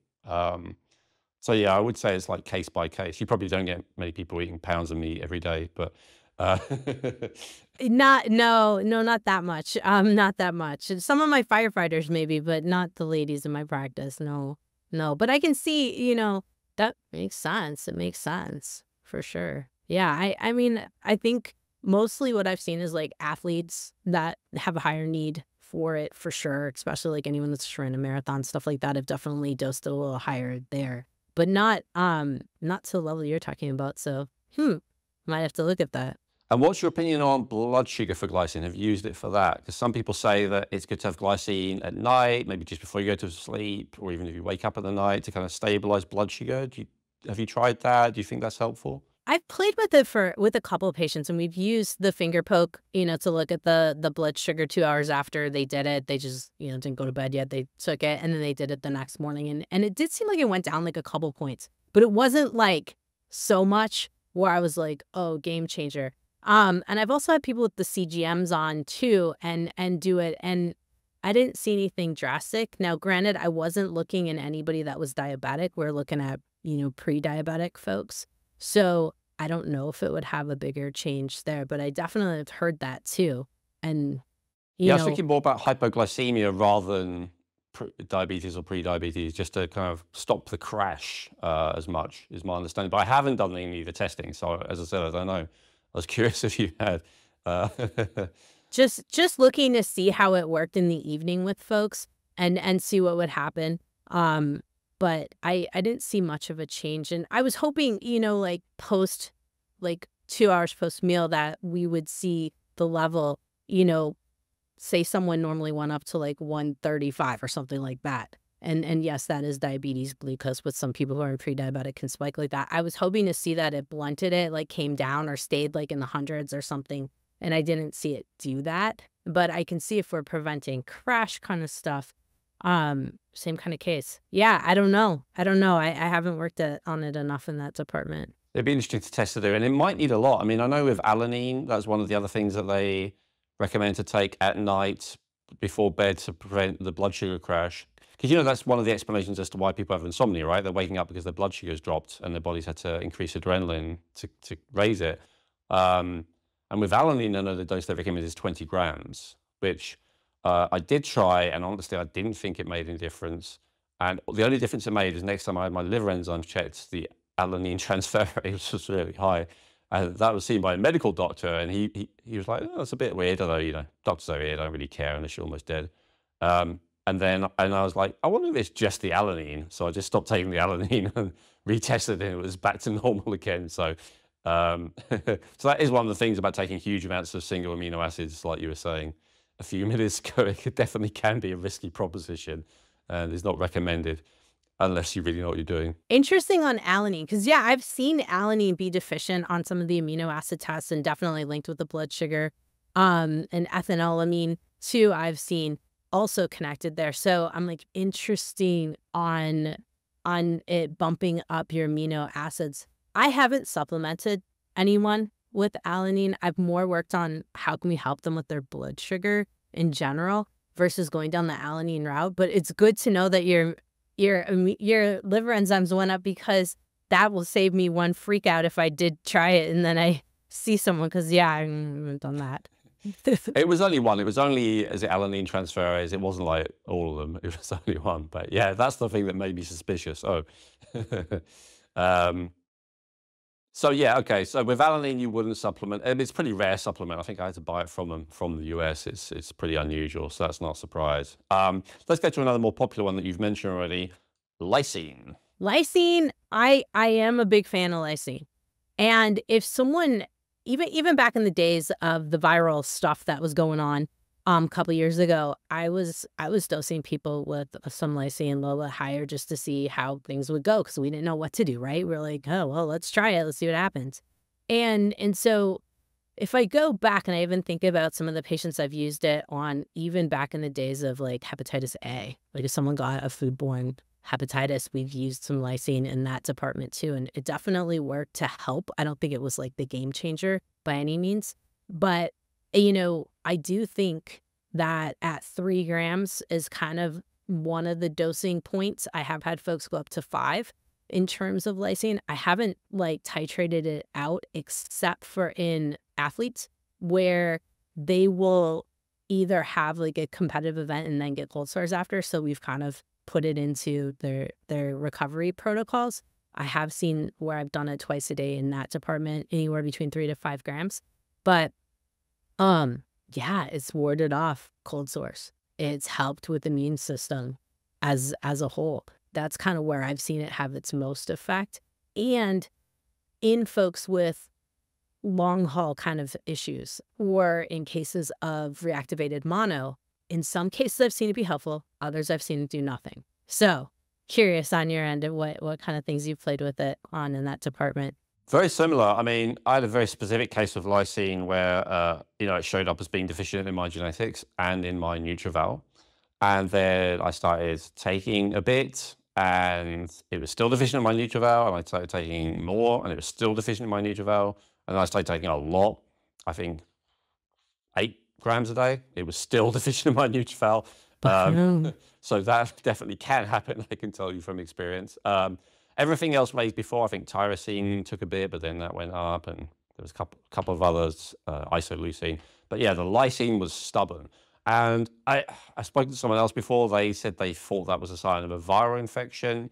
That's a tricky one. That is, you know, no one has found it, but you know, it may be there and no one's found it. That is a possibility. But the fact that I had a genetic need for it told me that that's got to be at least part of, you know, why my body was so hungry for it. And perhaps because I was on a vegetarian diet for decades, and it is low in a vegetarian diet, so maybe my stores of it were just also very depleted. I think that's possible. In terms of other people, yeah, I've pretty much exclusively used it for immune health, and or if it shows that they need it. It definitely is a game changer for herpes outbreaks, as you said. I think lysine with vitamin C is quite a good combo. I would just generally recommend to anyone who got ill for whatever reason. I mean, lysine is in fact so effective. I don't know if it's the case in your country, but in our country, it's sometimes sold alongside like Tylenol by pharmaceuticals. They'll just sell you like I think, is it Tylenol, paracetamol, ibuprofen? Maybe it's ibuprofen. But anyway, one of those things. They'll literally just sell that painkiller with lysine in there which is the only use of amino acid in a common over-the-counter prescription drug that I have seen. So I guess there's so much evidence that even they thought it was worth putting in for whatever reason. But yeah, lysine in the immune system. I don't quite know why, because I've looked at quite a few of the immune peptides, for instance, and they're not particularly rich in lysine more than, you know, any other amino acid. So I wish I understood better why it's so effective, but it seems to be, as you say. Yeah. Yeah. It's interesting because I definitely have thought about that too. Like, how does this fit in? And I've seen, like you said, the arginine, kind of the split. If someone's way high on arginine and lysine's low, we know, like, okay, how much are you hitting them nuts? Like, what's going on over there? Do you like chocolate a lot? You know, I'll usually drill them on that. But I will often, on an amino acid test, when I do see the low lysine, like you had said, I have wondered if there is a connection. I don't know if we were taught this in naturopath school or not. It's been so long, I can't remember. But I was like, there is something about, in my mind, that'll trigger, like, does someone have a chronic underlying viral infection? You know, when I see that low, and I don't think there's any data to support that anywhere other than, I think one of our professors maybe said something. I don't know. It's like burned in my brain to see that and think to myself, is there a chronic low-grade viral? And I'll also see it on blood labs where the neutrophils and the lymphocytes are very close in number. And I'll think, if I see that paired with low lysine, I'm going to be like, there is a low-grade something, right? Whether it's viral, there's something going on as to an underlying infection. So it's kind of one of the things I do look at. But yeah, I have no idea where that idea came from. No. I think it may be, well, I think it's probably because of the clinical effectiveness of it against the specific virus herpes, as you said, right? But yeah. You just mentioned immune system there and white blood cells. Have you noticed a correlation with allergies, intolerances, or anything between any amino acids? I'm just curious. It's not going to come to me right now. No, But if fair there enough. is, yeah, do you have any? Maybe you No, can no, jog my memory and then I can it'll no. come back. I was wondering because lysine is not effective for those at all, right? In my experience, unlike actual infections. So I was wondering if there was something in your experience, but no, no worries. Okay, let's move on to another one. What about taurine? I see a lot of people in the anti-aging space who are like big on taurine, who think it's great, who highly recommend it. Some people say that it's, you know, excellent for relaxation and calming, that it helps GABA or increasing levels of GABA. I've seen all kinds of other stuff, you know, DNA repair and many other benefits listed. But what about in practice? That's what we would love to get from you. Do you ever use taurine? Is it good? Is it effective? Tell us your experience. I tend not to use it that much, to be honest with you. A lot of labs I'll come back on, taurine will be high on folks. Like, I would say about 75% of the old tests that come back, taurine's high. And we have some data that, and I can't bring the source up, but at some point, there was some research of taurine getting trapped in the brain. And being good or bad, we don't know necessarily, is kind of how the article that I read kind of shook out. It sounded like more on the bad side than good side. However, now we have all this other data, you know, with taurine and anti-aging and taurine and this and that. So I'm a little bit in the camp of like, interesting. But yeah, I haven't really supplemented taurine because, like, no joke, I don't know if everyone's doing energy drinks that have taurine in them. That's, I think, I may be incorrect on this one, but I think if there's a concurrent zinc deficiency, taurine and zinc, I'm not sure if I'm 100% on that one, guys, so I don't want to give anybody false information. But in my head, I'm thinking taurine zinc could be if they're deficient on zinc, taurine may be high. There's some mineral where taurine can show high when there's a deficiency. So I'm sorry, I don't have the correct data in my head on that one. That's okay. I actually have seen similar that often as taurine is quite high, and I think Nutrival considers it to be a methylation marker. So it considers that there's some methylation not occurring correctly when it's high. So I think it's good that I've asked, despite both of our lack of experience of using it, because it's always good to hear both sides. As I said, you have all these experts recently who are pushing taurine, how great it is, and, you know, they're feeling great on lots, you know, 5 grams a day or whatever. It's not necessarily good for you. I'm not saying it's necessarily bad for you either, but I agree that it's good to test before having taurine. The other thing that makes me suspicious about taurine is, methionine and cysteine are the two main sulfurous amino acids. Taurine is also a sulfurous amino acid. As I said earlier, both methionine and cysteine are linked to reduced lifespan, or maybe put it the other way, restricting methionine and cysteine leads to increased lifespan. So the fact that the other sulfurous amino acids has the opposite effect, again, it may do in some cases, depending on this complicated methylation situation, but I don't think it's innately anti-aging anyway. So yeah, that's also my experience. Yeah. Oh, and side note, I quick peek just to do myself a little fact check. The zinc thing that's coming up in my head is protecting the brain from damage from taurine. I was lining in that one, correcting the brain. So, which indicates that taurine can damage the brain in at least some cases. For instance, a zinc deficiency, as you just said. Yeah, very interesting. Okay. So, interesting side note, like, have I played with it a lot? No, because typically if I have really high taurine, my first thing is gonna ask people about how many energy drinks are you drinking, because you'd be surprised how many people are addicted to energy drinks more than anything. So, and if we do pull them off of them, then I will see the taurine levels do go down in subsequent tests. So that's kind of my first method of action there. I would say my jury's still out on supplementing with taurine. Interesting. Yeah, it's funny you said that, because although I understand, quote unquote, normal people drink energy drinks, I wouldn't think the kind of person who spends the kind of money required to assess the amino acids would be drinking energy drinks. But apparently I'm very wrong about that, so fair enough. Yeah.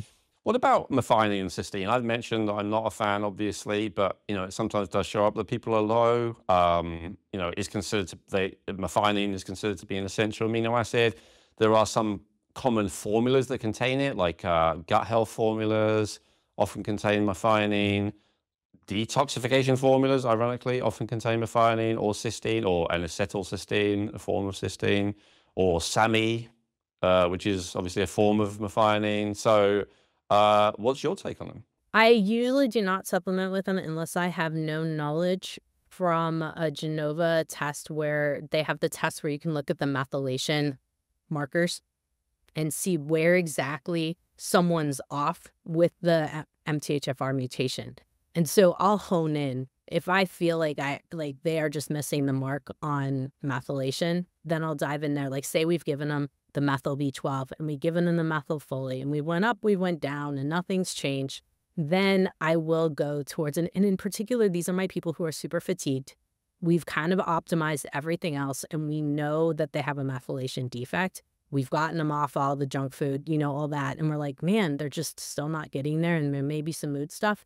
I will go towards the Genova test. I forget the exact name of it, but it's a methylation factors test. So you can see all of the cogs in the wheel, as I call it, where they may be off in terms of an imbalance. That is the only time I will supplement with those, because I've seen SAMe go real south on some folks. When I was in school, even. I think with any docs, we experiment, right? We start taking stuff, and if we're like, hey, SAMe, someone says for depression, great, let's try it. I've seen some people get pretty more depressed, let's put it that way, and almost I've seen someone go borderline on the manic side of things with SAMe. So I was always afraid of it unless I knew without a doubt there was something that showed up in a methylation test. I think you're 100% right, SAMe. It's funny, one of the things I do is help people formulate products, for the market. So for people who are not testing anything, and a couple of times this person's been very insistent that SAMe is great, and I'm like, it's your formula if you really want to put it in there, but I'm telling you, it's going to cause a lot of side effects in a lot of people. It's really no way universally good, despite the research that you're showing me. And I did prevent them from including it. In an ideal world, you'd meet all of your nutritional needs in the form of vitamins, minerals, phytonutrients, and more from the foods you eat. However, unless you prepare all of your food at home from scratch using the highest quality ingredients possible, the reality is that most of us need some nutritional support. Most of us need to take supplements if we want to look, feel, and perform at our best on a consistent daily basis. And this is especially true if you have genes that give you an elevated need of certain nutrients. And this is where Feel Younger can help. What I love about Feel Younger is that they offer a huge range of quality supplements and healthcare products formulated and endorsed by Owen Robinson, including must-haves like magnesium glycinate and vitamins B12, D3, and K2. And they do it at affordable prices with free shipping for orders over $50 without ever compromising on quality, purity, or potency. To learn more about how Feel Younger supplements can give your health a boost while supporting this podcast, please visit feelyounger.net and use promo code Rejuvenate to get 20% off your first order. That's promo code Rejuvenate for 20% off your first order at feelyounger.net. What about N-acetylcysteine? Because that's, especially when the whole COVID thing hit a few years ago, there was a big thing in the alternative health world, right, about how this was like a miraculous amino acid. It's considered to be great for detox. It's considered to be a building block of glutathione, which of course is technically true, although, you know, glycine is also super important and often low in people who are not having a lot of connective tissue in their diet, as we talked about earlier. Do you ever give people N-acetylcysteine, or is it the same policy? You want to be thoroughly checking that they need it first? I'm kind of half and half on that one. And here's why.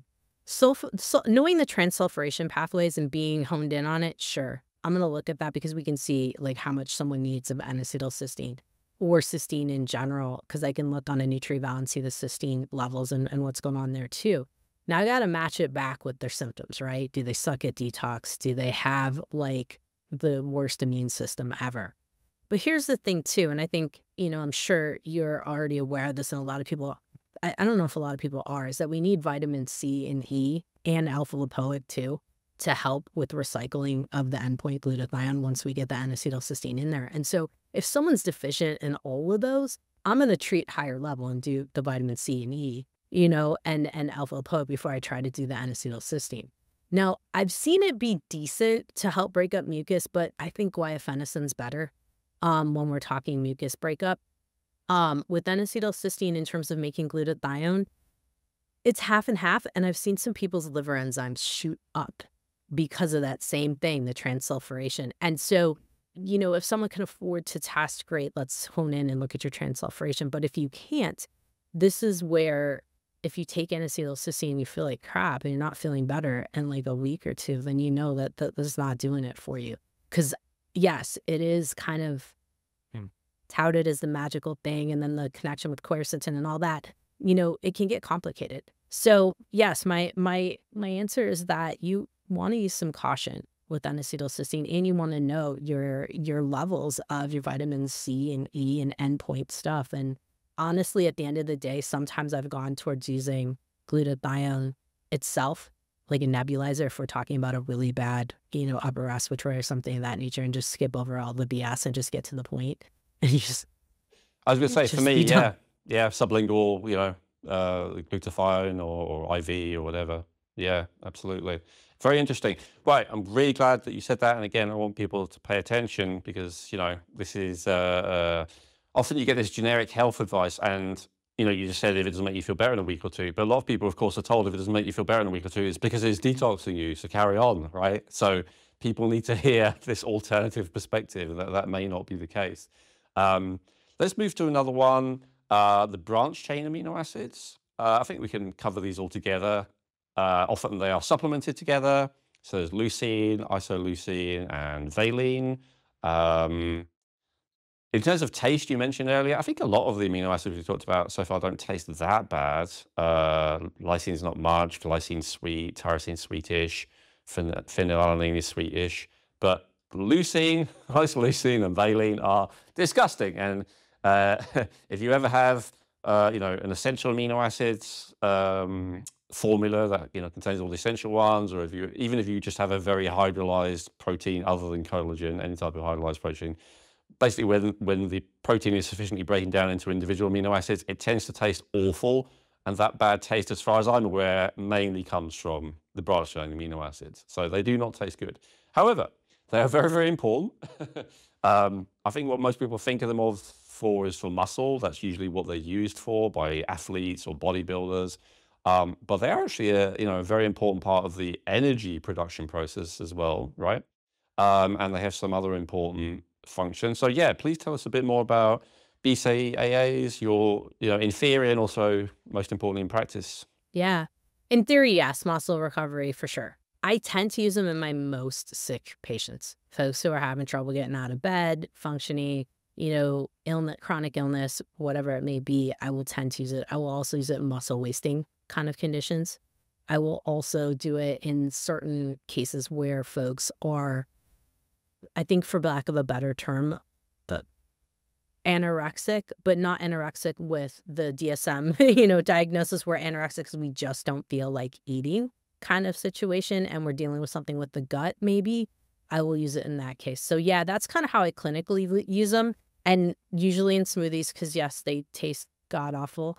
And pretty much most people, I will put that with creatine often, and try to use those two together to rebuild somebody quite a bit. And those would be especially, and I do see a lot of the branched chain aminos being deficient. And it's the one thing in the energy cycle. Like, we've given them the B vitamins, we've given them, they have no heavy metals that are high enough to interfere. I will do the branched chain aminos and be like, all right, just trust me on this one. I know it sounds like you're going to be a bodybuilder, but we're gonna try this, because I will see oftentimes more than anything, leucine is the deficient one. And you said getting out of bed, and you also said muscle wasting, but so even again, if someone has plenty of muscles, but they can barely get out of bed, they're low in energy, you give it to them anyway, right? Because it's not only about muscle, it's also about energy, as you were saying, right? Yeah. Yes. Yeah. Because it's really just trying to revive someone. I think that's probably, like, if I'm on a revival protocol, it's literally doing the branched chain aminos along with, whatever else shows up, right? But I'm always going to have them in there. Creatine, of course, is my other. Sorry, that's what I was forgetting. But yes, those ones I will tend to put together. Unless someone's got really bad kidney function, then we've got to divert a little bit. But in this case, I'm definitely going to have it because, yeah, the energy thing, nobody talks about that in the branch chains. They're all talking about muscle build. But if you look at the breakdown of those three and how it funnels into the energy making systems, it's a huge factor. And we can see that on our testing too. Yeah, very interesting. So BCAAs are in, all protein containing foods to some degree. They're certainly high in dairy, but there are a few amino acids that are really only found in dead animals, to put it as explicitly as possible. Creatine is one of them, is my understanding. Carnitine is another one. Carnosine is another one. They are all essential to the body, although, of course, the idea is that the body can make its own of all three of those, but often it's not going to make an optimal amount.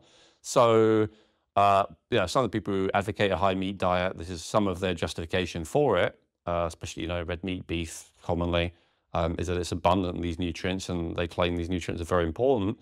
You've certainly agreed with them in the case of creatine, right? Of very important. You consider it as something that's reviving people.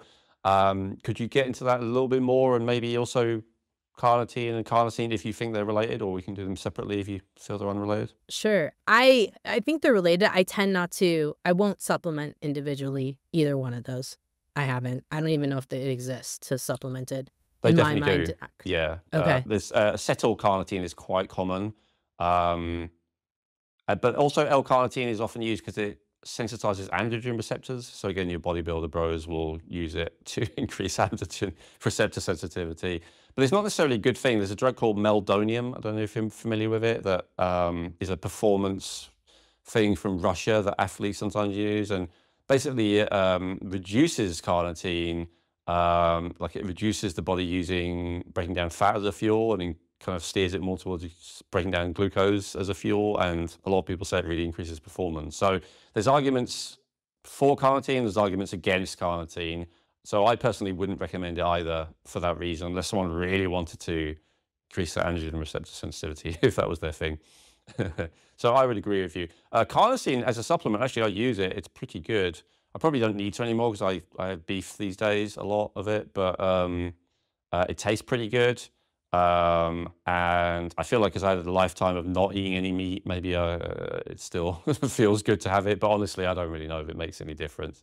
Yeah. So let's talk about creatine then. It's the most important of the three anyway. I would 100% agree with you. Now, most people would think of it as only a bodybuilding muscle thing. Some people say it increases water retention, so it kind of makes you look bigger or makes your muscles look more swollen than they actually are. And I think that's probably the limits of people's awareness, but I've talked before in these episodes about there are people claiming to cure autism in children with creatine.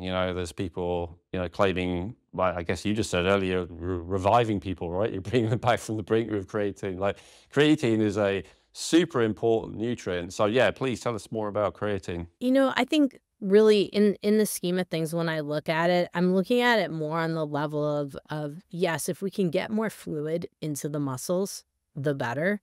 If we can supplement an addition with electrolytes, if someone needs that side of things, I never use it as a singular approach. Same thing with the branched chain aminos. I do tend to pair things up.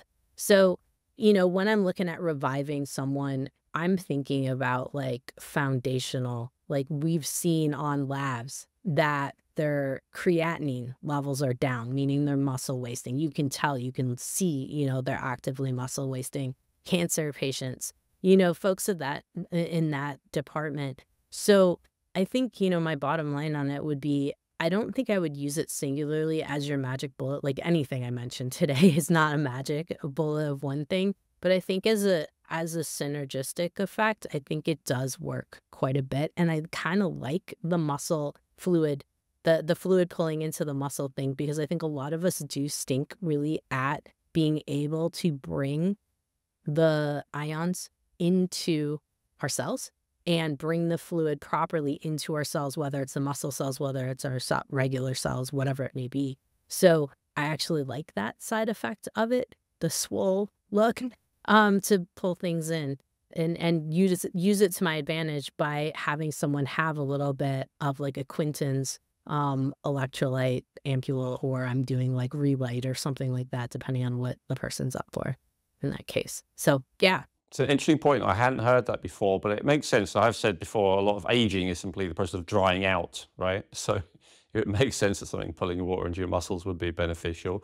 Now, you mentioned about kidneys. I've debated this with other doctors on this show before. Like, if you do supplement with creatine in the level of 5 grams plus, as a lot of people talk about, your creatinine in your blood probably will go up a bit.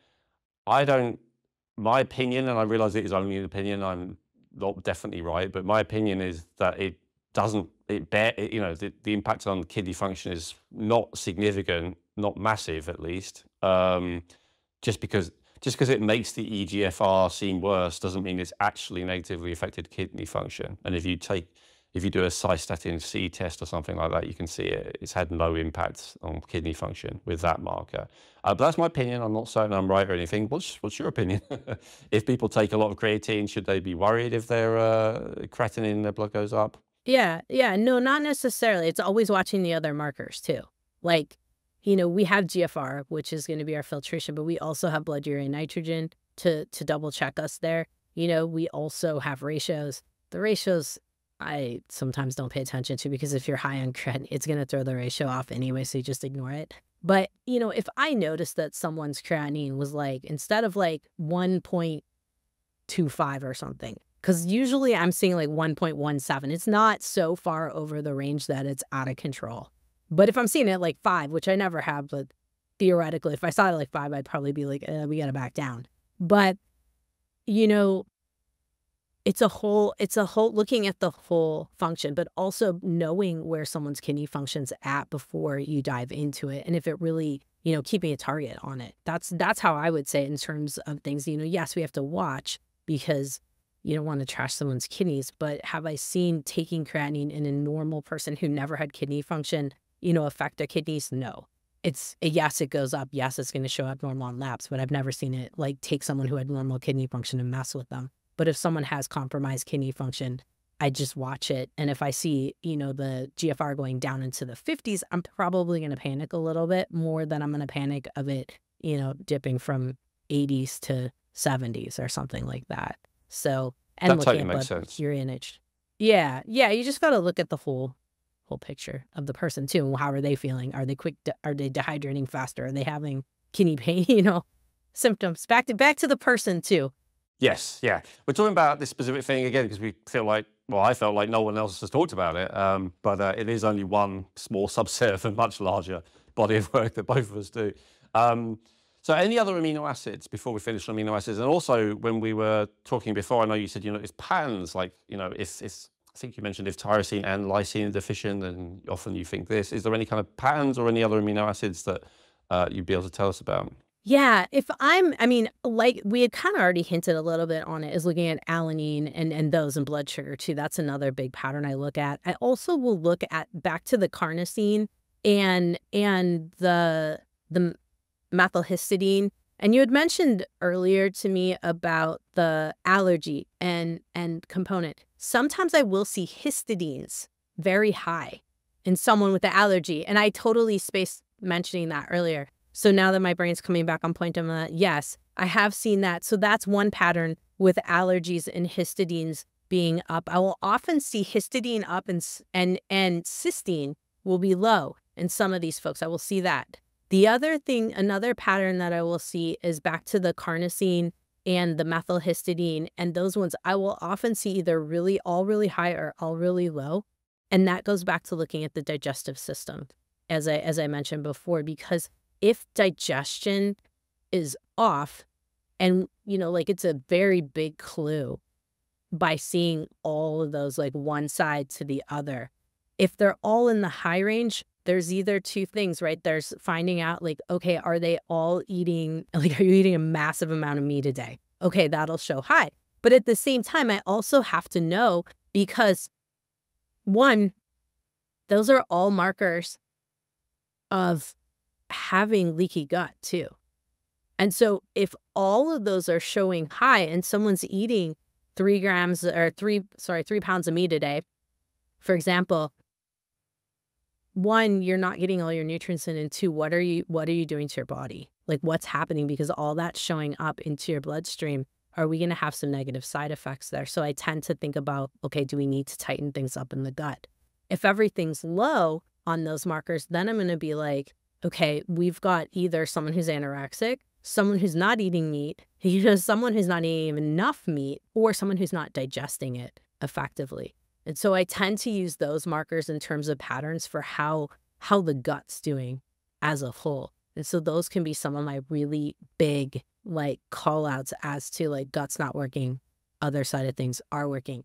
And then my other patterns, back to what I had said in the beginning, because my brain switched on the bugs side of it. And these amino acid tests, we can see the bug side effects, right? So we can see the byproducts of the different aminos that come out there. And so instead of being your nutritional aminos, looking at what's coming out as the side effects of excess consumption of certain foods like yeasts and things of that, like yeasty foods or foods that promote yeast growth in the body. And so those are other patterns I look for to kind of help me understand, are we interfering with overgrowth of yeast or bacteria that are then sequentially messing with your amino acid levels? We're blocking stuff there. And how are the bacteria messing, or organisms, let's say, messing with the amino acid levels? By converting one amino acid into another, or through interfering with absorption?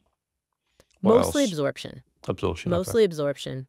And if we're looking at absorption of certain things, if we add a full pattern, I've seen it all over the place in terms of certain, like if I had to nail down an exact pattern, I didn't prepare for that. But, are there ones? Yes, I have certain ones that I can tell on there. And back to taurine for a second, I have seen taurine connect in with overgrowth of bacteria and yeast in the gut too.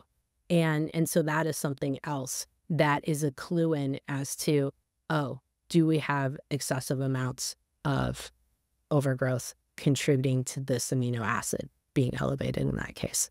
Yeah, because people often think of, like Candida eats sugar, and then bacteria eat like, starches and fiber, but people don't realize, bacteria also eat specific amino acids, right? Different bacteria like specific amino acids. Bacteria also like other things, like polyphenols or whatever. So is there any kind of, does it ever show up that a person has a deficiency of amino acid and that actually ends up being like an infection as opposed to any of the stuff that we've talked about? You know what? In some cases, yes. There's a lot more that has to do with it than just looking at the amino test. So I don't want people to think like the amino test is going to show you that completely. But in certain cases, yes, I will say yes. Yeah, no, I was just wondering if you've ever seen it. I don't get into the gut as much. I usually send people to other practitioners like yourself for that. So I was just curious. Fantastic. Well, Dr. Jannine, where are you based? I am in Tacoma, Washington for my regular practice, and then virtually the rest of the time. So I do what I call a hybrid practice. I'm 25% in the office, and the rest of the time I am doing telehealth Oh, from fantastic. And can you all do over. telehealth Yeah. throughout the US? So coaching and consulting throughout the US, licensed practitioner in Washington State in Montana at this point. Fantastic. So you, as you said, not only are you a wealth of knowledge on this specific subject, but of course, you know, one of the other reasons that we got on when we spoke is I think our visions are very much aligned. You don't like the term anti-aging. I do understand that. I just use it because people are familiar with it. But, you know, I branded mine Rejuvenate and Feel Younger. I prefer, you know, more positive terms like that myself. So we're both very much on the same page about that. Before we finish, would you just mind also sharing your approach to hormone optimization? Maybe sexual hormones. You said, you focus a lot on people in menopause, maybe thyroid as well. We've talked about that a lot on this this podcast, but I'd love to hear your take on those two things because I know a lot of people watching or listening. One of the most common questions or comments I get is like, especially when I talk about hormone optimization, is, oh, well, and this is all very interesting, but, you know, there's no doctors who actually do this stuff. And so I've tried to feature doctors who completely understand the perspective that I'm sharing and who actually do this stuff, which is why I started the question of where do you practice? And so, I'd love to hear your take on optimization, because my understanding is you're not someone who, you know, you have to be in a really bad state and then you'll see someone and then you'll give them the bare minimum to feel okay. You're someone will come in and say, you know, I'd like to feel better, and you'll be like, okay, let's test you and let's find out and let's help you feel your best. Yes, yes. I'm gonna test that. You can't get away with me not testing something because I do need to know what is going on within your body. I'm gonna pair that to the symptoms you have. But at the same time, I do find it incredibly useful to get the body, figure out your baseline, right, of your health before you start throwing hormones into the mix, because they're kind of like last level when we're looking at optimization. So when I'm working with folks, my approach is to make sure we've got everything else in a pretty good state before we start to add hormones. And I'm not a huge doser of hormones. Microdosing is where I start with folks because I think a lot of clinics are giving incredibly huge doses that people, one, can't tolerate and can't detox. And now we've got issues going on, and we'll throw amino acids, we'll throw all kinds of things off. Same thing goes with thyroid hormones. A lot of people are overdosed and not given a good blend of what they need. And maybe it's herbal, maybe it's iodine, maybe it is also a bioidentical type of thyroid hormone in that case too. And so my approach is to get the body balanced first, use amino acid testing like the Nutrient metabolomics and other testing too. And then from there, start to get the hormones on board. And at this point, you know, I think it's very important to think about doing this consciously versus throwing a bunch of hormones in your body. And then you start breaking systems, and the aminos will go off their rails in that case, as will vitamins and other things. Very good. And again, yeah, that is exactly in alignment with what I teach my forthcoming book still at the time of recording this. You know, I talk about the first step is to understand genetics, just because that's your blueprint. Second step is the building blocks, the term that you used earlier as well, you know. And I absolutely agree that if someone is lacking in basic building blocks, you know, commonly magnesium, we've talked about different amino acids, maybe specific B vitamins commonly as well. Then when you throw hormones in there, like say thyroid, it's only going to make it worse. I just spoke to someone the other day who was very keen to get started on thyroid, and they were very keen in general. They did all the tests I recommended, which is always helpful. And I could see in their nutrients, like they were really deficient in certain basic nutrients. And I said, if you add thyroid into this, and, you know, and if it's done well, it's done effectively, it's going to increase your metabolism. That's going to make these deficiencies worse, not better, right? So we've got to deal with this baseline of you having the building blocks you need. And it's possible, maybe even likely, depending on the situation, that if you add in all the building blocks you need, then you won't even need to add thyroid, like your metabolism will fix itself. That also is not guaranteed, but is possible. So I 100% agree with that approach. And I think for people who are a little bit reluctant with hormones because it's unnatural, you know, Dr. Jannine, hopefully what she said there would be very, what's the word, comforting for you, because you know she's not going to just throw a large amount of hormones in there. She's only going to give you what you actually need, and then test regularly to make sure that it is the right amount, that it's not excessive. And ultimately, as you said, focus most on the person themselves, right? How they feel, what symptoms they have, is it actually working? Yes. Yes. Absolutely. Absolutely. That's key. That's the key. Just take the person in mind, look at the labs, and create a plan and keep revisiting it. Fantastic. Well, thank you so much for coming on. As you said, I know that amino acids is not like the thing that you claim to be an expert in or anything, but as I said, there's such a dearth of anyone who, you know, does claim to be an expert. And I was, you know, really fascinated by hearing about your experience, and I have been in this episode. I've learned a lot. I really appreciate your time. I highly recommend Dr. Jannine's podcast, The Health Fix. It's been going for a long time and has a very decent size audience because it's good. People enjoy it. I will link to that underneath in the show notes, as well as the episode that I did there as an introduction for you.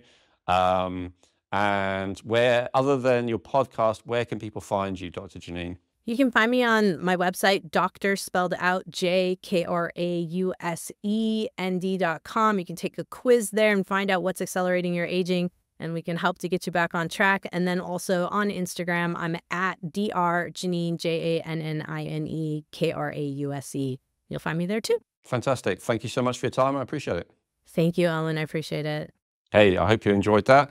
As always, like, comment, and subscribe, but don't click away yet. Remember, this is not the end of the episode. So I'm very excited to share this with you. This is a perfect example of what is possible with the power of amino acids and also genetics. So this is a person who I started working with, hadn't been working with that long. We'd only done the first 2 steps of my 7-step rejuvenation blueprint, which is evaluating the genetics and starting to work on the building blocks that the person may be low in.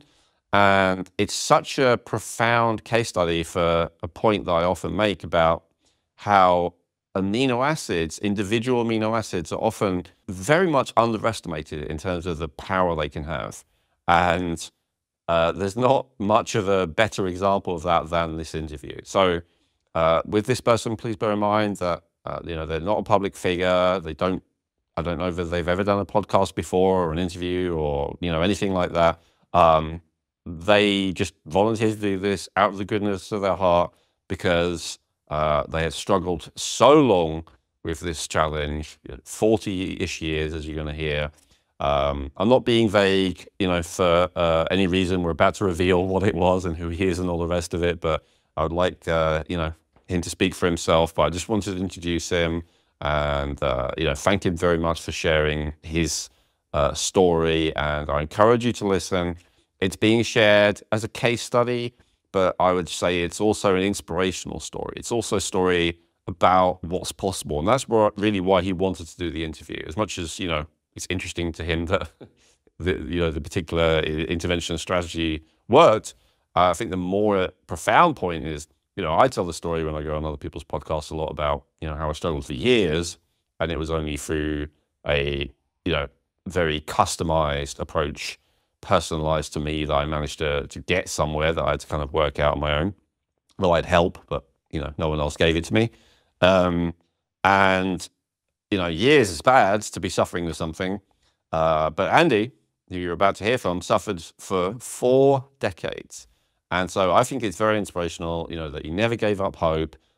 He always kind of, you know, kept trying different things. He's actually an extremely, I'd say like a polymath. You know, he has a lot of different skills and a lot of different areas. I'm sure at least some of which are developed in the course of, you know, trying to resolve this issue.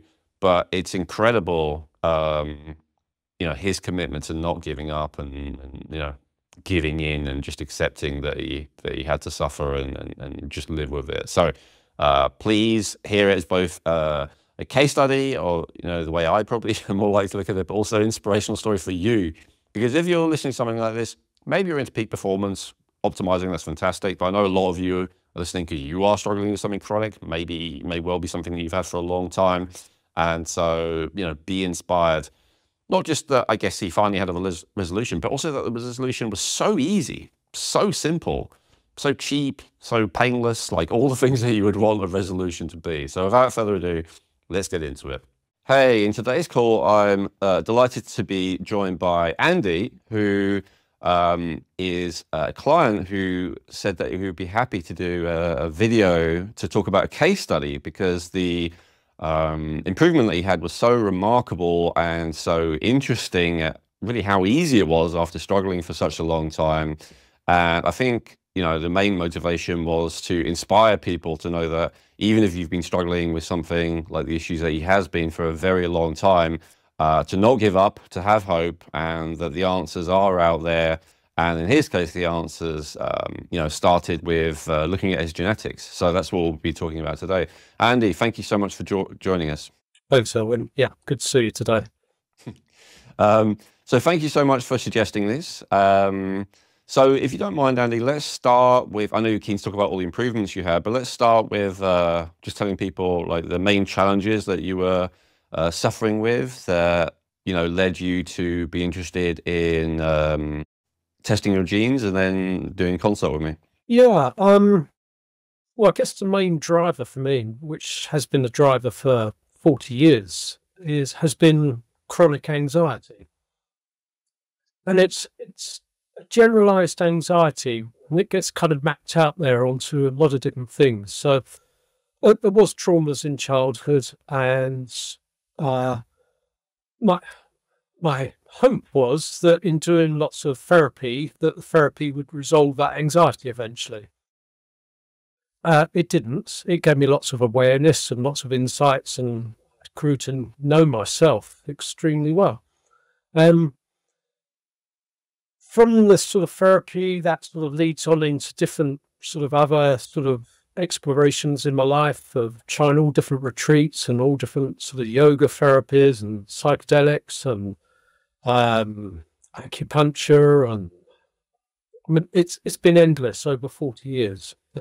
And what I've generally sort of found with all the different sort of treatments that I've done is that I get a sort of feeling of initial improvement in that, but then the anxiety would just gradually creep back in, and it felt like my central nervous system was kind of just running on this fight or flight mechanism all the time, and nothing would really sort of calm it down to any sort of permanent degree. And it's always felt to me like there's something missing, like someone either hasn't said the right thing, or someone hasn't done the right thing with me, or I haven't allowed certain experiences or advice to come in. But then gradually over the years, I started to think, well, maybe there's just more to this. Luckily, I stumbled across one of your videos, interviewing someone and going through their genetic test that you had done with them and analysing the results. Something just clicked for me in that, and thought, well, maybe there is something biologically going on that needs looking at. So, yeah, sorry, you were going to say something, Owen. That's great. Yeah, absolutely. Maybe there's something biologically going on is a key understanding. And I'm kind of surprised, but not really, to notice that there's quite a few clients like yourself where the biggest shifts they're actually having are not in like the obvious health issues like, you know, digestion or immunity or whatever. The biggest shift is actually in how they feel in their emotional state, which you wouldn't think is, you know, a purely physical issue, because I'm not giving you any therapy, as you said, or anything like it. I'm suggesting purely physical interventions. And we have to remember how we feel is rooted in biochemistry. Could you give us an example about, you know, how the anxiety was affecting you? How it was affecting me is pretty much in every walk of life. So even something as simple as a walk down the high street would fill me with some degree of trepidation. It's a general feeling that it's just not safe out there. And I'm not quite sure what I actually felt unsafe about. But I think just given early sort of childhood experiences, it makes me very mistrustful of people, mistrustful that life would look after me. So yeah, sort of something simple like going to the high street public transport would be a real big difficulty for me. Going away on the holiday would, sadly sort of fill me with such fear rather than excitement. Meeting new people, standing in queues, something as simple as being in a queue in a supermarket. A panic would suddenly come on in me. And that can make one feel quite sort of agoraphobic, really. Not wanting to go out as much as I should. So I've really limited my life to quite a severe degree over the years, of avoiding social situations, avoiding new experiences. So yes, that's been really limited. Horrible. Yeah, absolutely. And I can relate to that. I definitely had a lot of that early in life. I'm not sure if it was as bad, but I would also avoid stuff. I remember if I was walking down the street and someone else was walking towards me down the street, I would cross the other side of the street, the pavement, to not have to, walk past that person just in case, kind of thing. So, yeah, I can relate to that. And of course, if you are running on stress for such a long time, or sympathetic kind of dominant, as we talk about, where your stress system is kind of always on, it will tend to create other health challenges eventually. Do you mind talking about like some of the other things that you came to me, wanting help with? Yeah, sure. Well, things like skin issues. So I'd always had psoriasis on my hands and nails, digestive issues, classic sort of irritable bowel syndrome symptoms. I've had to limit my diet so much over the years, cutting out dairy, caffeine, chocolate, alcohol, anything that's not just absolutely basic plain food would just irritate the hell out of me. And then there would be the brain fog that I'd experience, bladder issues at night, getting up 3 or 4 times in the night for a wee, disturbed sleep, just really sort of fractured sleep, waking up many times in the night, often waking up in a sweat, so classic sort of anxiety. I'd always been underweight, so I'd always hovered at around 70 kilograms, and despite eating pretty huge quantities, I mean, people can't believe how much I ate. It just sort of seemed to vanish. Fasting all the time, I mean, literally, I could, I always joke about it, but I once set off a car alarm walking past a car. So, look, it pains me to say a lot of this, because I'm kind of looking back at it now, kind of like it sort of feels like it's history. I cross my fingers on that one, but it's never felt so sure. So that's kind of why I came to you. Yeah, thank you for sharing it, and that makes perfect sense. I teach this on a lot of especially when I'm a guest on other people's podcasts, I talk a lot about like the basics, that when your adrenaline is high, and I definitely think that's one of the things that was going on for you, then you can kind of still function, you're still a successful guy, you work and all the rest of it, but the areas that your body considers non-essential often suffer, like digestion, as you said, all these digestive issues, like being underweight, which I also suffered with most of my life. I can very much relate to that one. And so, if you don't mind, we'll edit this out if there's any aspect that you don't like, but certainly in terms of what I initially recommended, it was only like the first phase probably of what I was going to recommend. And one of the things that I recommended was to maybe have a medical intervention as well, which you haven't even been able to organize yet because of, practicalities and stuff like that. And so when I spoke to you, I was surprised at how much better things were already when we basically just got started. And the 2 things that I saw in your genetics that we started working on initially, in relation to the anxiety, were first of all that your body had an elevated need for glycine, which is a specific, both an amino acid, but also it works as a neurotransmitter, and it's a very calming neurotransmitter. And then the second thing that I saw in your genetics is that you have a genetic tendency for low levels of DHT. And DHT is something I talk quite a lot about on this channel and in my work, but very few people are talking about at least the benefits of DHT.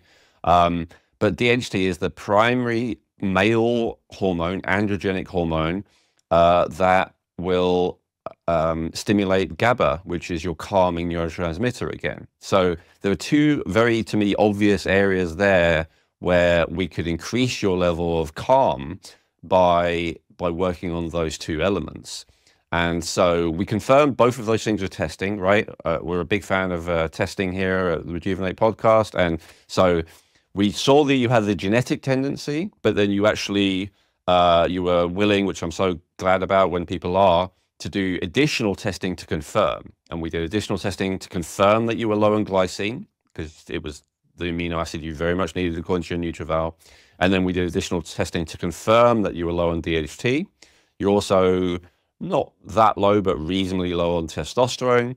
And so as a result of that, I recommended some, basically just glycine, some also foods containing glycine.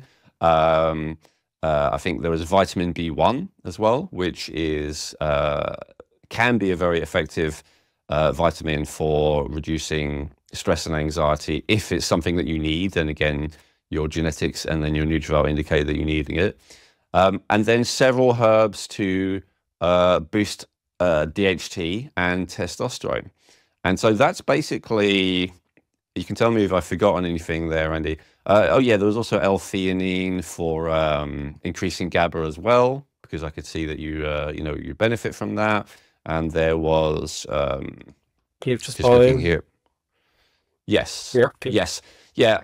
Yeah. Glutathione was a little bit of a, like, on a little bit of a different subject. That's because it showed as being necessary in your NutrEval that you had low levels of glutathione, and this made sense, as you said, given, you know, how long you've been struggling with this. But you know, the other interesting thing was anyone who saw your normal medical test, because you know we did a normal medical test as well, would basically look at all of that and say, there's nothing wrong with you, right? And you probably had that experience before going to medical doctors who tested you, and you actually had pretty excellent health for someone of your age, if you don't mind me saying, which is 59. But obviously you're still struggling in these key areas, and I don't think any medical doctor, it would occur to them to test for DHT, let alone give you natural substances to increase it. And it wouldn't occur to them to test for glycine and just recommend natural foods and a supplement to increase it. But yeah, so that's the only recommendations you've done so far. You know, we're going to work on maybe a couple of other things to optimize, but yeah, please tell us about the results that you've had so far, knowing that we're not finished. Well, the big one is the anxiety. I would say that I feel about 85% better, possibly even more. I've actually been to 3 concerts over the last month. You know, I haven't been to a concert for many, many years. And I'm sure all anxiety sufferers will relate to this, that getting on a train is one thing and going through the underground is one thing. That can be provoking. It's absolutely fine on that. But when your worst nightmare is that train stopping in the tunnel for some sort of fault, or it's what happened to me the other night. So the train sat there for 10, 15 minutes. Normally I would have been climbing up the wall with that. I didn't even realise that I got off the train and I hadn't experienced even the thought of anxiety. I'm sorry. And you know, I had to kick myself and go, what the hell? What just happened? You know, and then sitting in the concert, actually being present and enjoying the music rather than managing my own internal dialogue. You know, it's just, I mean, that's a biggie. Yeah, so. It's fantastic. I mean, on a more profound level, you know, not living your life ruled by fear is arguably the most important thing in life. I mean, not living your life ruled by pain, I guess would be another one, but these are like fundamental things that absolutely ruin the quality of life in my experience, and I think in the experience of, you know, the majority of people watching. So Absolutely. I'd say that is a profound shift. Yeah, there is no life. You know, when you're suffering to that degree, you're just existing, really, and not taking anything in. So that would be a big one. My skin, my nails are all getting better. Digestion is you know, it's heading in the right direction. As long as I stick to a pretty strict diet, then everything's okay. The farting's pretty much disappeared now. That's fantastic. So my weight, I said before, I've kind of hovered around 70 kilograms all my life. I'm up to nearly 75 kilograms. And it doesn't look like it physically. And I have to sort of look at the scales a couple of times. Really? You know, but then I look in the mirror and sort of think, well, actually, no, I look a bit beefier. But that's fantastic.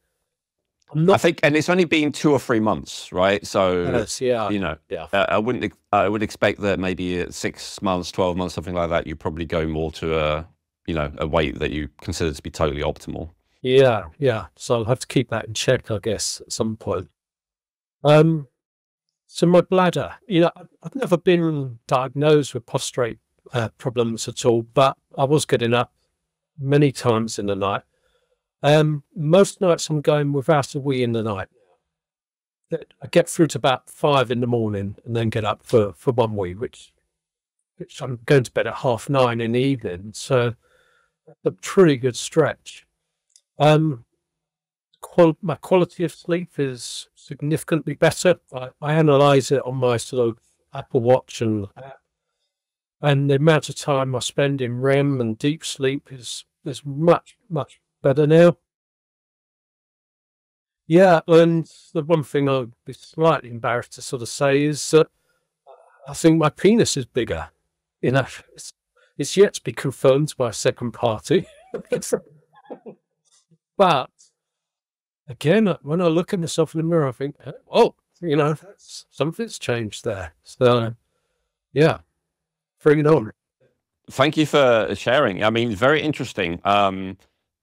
Again, you know, most people go, you know, that's not possible or whatever. But the main thing that causes the penis to grow is the hormone DHT. So if that's your experience, it wouldn't be surprising because, you know, just to explain, Andy, actually, just like myself, we both have a tendency genetically to have low DHT. So what that means is even if you're doing everything right and you're living optimally and all the rest of it, and you know, following all the lifestyle and dietary advice that all the gurus say will make you well, you're still never going to have optimal levels of a hormone if genetically you have a tendency for it to be too low or too high, because that's just the genetic tendency.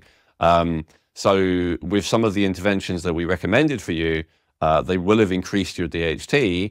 And could that have that effect? Yes. As you say, we haven't had this independently tested or verified, but it wouldn't be that surprising. Admittedly, at my age or your age, it is unusual, but if anything could do it, it would be DHT. So definitely possible. Yeah. Yeah, very interesting. Well, that's fantastic. And what I wanted to, you know, you've talked about benefits, lots of areas. Oh, what about brain fog? You mentioned that earlier. Yeah, glad you mentioned it. Gone completely. I mean, yeah. 40 years of brain fog and not being able to focus and concentrate, not being able to absorb information. It's gone. Absolutely amazing. It's a miracle. Yeah, it kind of is. And so I would say the important thing to emphasize here, first of all, obviously, that no matter how much you might have struggled, how long you may have struggled with anxiety, no matter how many things you may have tried, I know you tried a lot of stuff, Andy. You also, you were able to afford to try a lot of different things. So you've done a lot of things that maybe a lot of people weren't able to afford. You know, you've traveled to different places, you've taken, you know, time doing different, as you said, retreats and therapies and all the rest of it. And I'm not against any of that kind of stuff. And if that helps someone, then fantastic. But And I don't anymore, but I did see a therapist for a while, and I think it was helpful. But one of the things I remember I used to say to that therapist often is, I think all of these issues that you help people with, they're more down to biochemistry than they're down to, psychology. Like, they're more down to the chemistry than the wiring of the brain. I think that's what a therapist helps with, like rewiring and helping you to, think in new ways and use new neuronal pathways and all the rest of it. A good therapist, or a good therapy anyway. And all of that is good. But if the fundamental issue is just that your whole biochemistry is overstimulated, or maybe a better way to put it in your case would be under-calmed, like you just didn't have enough of the hormone and neurotransmitters that would calm you down, then all the talking and or other interventions, body-based therapies, as you say, like psychedelic therapies, retreats, spiritual practices, meditation, breath work, all of that kind of stuff I know that you've done, none of it gets to the root issue, because the root issue is that you're actually deficient in something because of a genetic basis that none of those things will address. As you say, they will maybe temporarily make it better, because maybe if you do one of these things and it temporarily raises GABA, or it temporarily raises oxytocin because you feel connected to everyone or something like that. But the problem is, as soon as the effects have worn off, you'll go right back again. It hasn't addressed the root issue. So that's one thing, is to give hope to those who have been suffering as long. And the other thing is just to point out that so far, and we're going to do more until you're really 100% optimized everything. But so far, we really only worked with the anxiety. You mentioned, the glutathione as well, and okay, the B1 has other benefits. But the fundamental thing with everything that I had you try so far was all really just to address that just to address that anxiety issue. Even the the testosterone and DHT, I know it has lots of other benefits, but that was the fundamental thing that we're going for. And it's interesting that it's had so many, as you say, knock-on effects in all kinds of other areas that maybe most people wouldn't make that connection, but as you're seeing, it is all connected, right? As soon as your body goes out of that fight or flight stress state, basically, because you've lived a relatively healthy lifestyle compared to most people, maybe because you had to, right? As you said, no smoking, no drinking, all the rest of it. Your body is in a position that it can fix everything itself if you just get out of stress state to a large degree. And that's great. I have to say, I'm not allowed to say that I cure any disease or anything, and I'm not. All we did in this case is just give your body some support, and it's curing itself, right? Yeah. And what I would say is that, I don't regret any of the work that I've done, to get to the place I am now. It's all been worthwhile. It's all been valid. It's been beautiful experiences along the way. But I think one has to be careful that some of the things that I've done, I think, have re-traumatized the system and perpetuated some of the imbalances that I've had internally. So it really does need a careful discernment of what is actually good for me and what is bad for me. But yeah, get a genetic test done and just see what's going on. For me, you could go through a lifetime and not know about this. And it can just be some simple imbalances that could really help. And, you were happy to do additional testing, like blood testing and urine testing. How helpful would you say it was to kind of see it on the genetics, but then have it confirmed independently by another lab test? Do you think you would have stuck to it as religiously if you hadn't have had that confirmation, if you'd only had me say it's in your genetics? And I don't know the answer to this question. I'm just curious.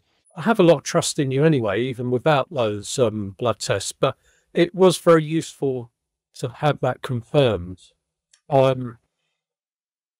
Yeah, I think that's, definitely. Some of the blood tests aren't cheap, but it's a lot cheaper than another 10 years of therapy. So that's the way I look at it. Yeah. Can you put a figure on it? I don't know. Like, if for me, I can say I spent hundreds of thousands on my well-being before I found this stuff, which has really transformed my life the last 2 years. Very similar to what you started doing now. Do you have any idea how much you spent before you found this avenue? Well, I did once work out that the psychotherapy was about 250,000. And then if I add up everything around it, I think it's maybe 400 grand. Yeah. Right. Yeah, probably quite similar then. Yeah. And I'm not a particularly, not a poor man, I'm not a hugely wealthy man, but I kind of just, because my life was so limited, I really didn't mind prioritizing that rather than having a Ferrari or a, you know, a whatever. You know, I just knew what my value in life was to really live with presence and contentment and peace. Yeah. And it was the right thing to do. We're not making fun of either of us having spent that much money. I mean, what do a lot of people do? They spend it, you know, getting drunk and taking drugs to try and escape the pain, right? So obviously doing therapy is way, way better than, you know, what the average, really was the best possible solution that you had available to you, right? Just like it was for me. So yeah, it was the wise thing to do. And as you said, I don't regret doing it. You don't regret doing it because you learn a lot, as you say. But if there's one thing I do regret, and I won't speak for you, you can tell me if you feel the same, but one thing I do regret is I wish I'd have learned about this genetic testing earlier and, you know, done it. I think I could have saved myself a lot of suffering. And that's actually why I started Genetic Insights. And, you know, that's why I'm promoting it far and wide as much as I can, just because, you know, if I'd have had this insight earlier, I could have spared myself a huge amount of suffering. But what I would say is that I did do a genetics test many years ago, I think, and that was from a hair analysis. Mm-hmm. And it didn't have anywhere near the sort of level of results that your test comes up with. Yeah, I forgot what I was going with that. No, I think I get it. Yeah, not all genetic tests are created equal. I think some of them, they don't give that much information. They're not really that helpful. I've seen, you know, some that, because I did a lot of research once I decided to actually launch this company, I tried a lot of people's services. A lot of people, they give way less information than us. I did come across a couple of companies that gave kind of an equal amount of information, like a very broad selection like we do, but they were completely inaccurate, and I was actually shocked about that. So I wouldn't claim that we're the only company, because there are several other companies that that have the same AI engine behind them that we do.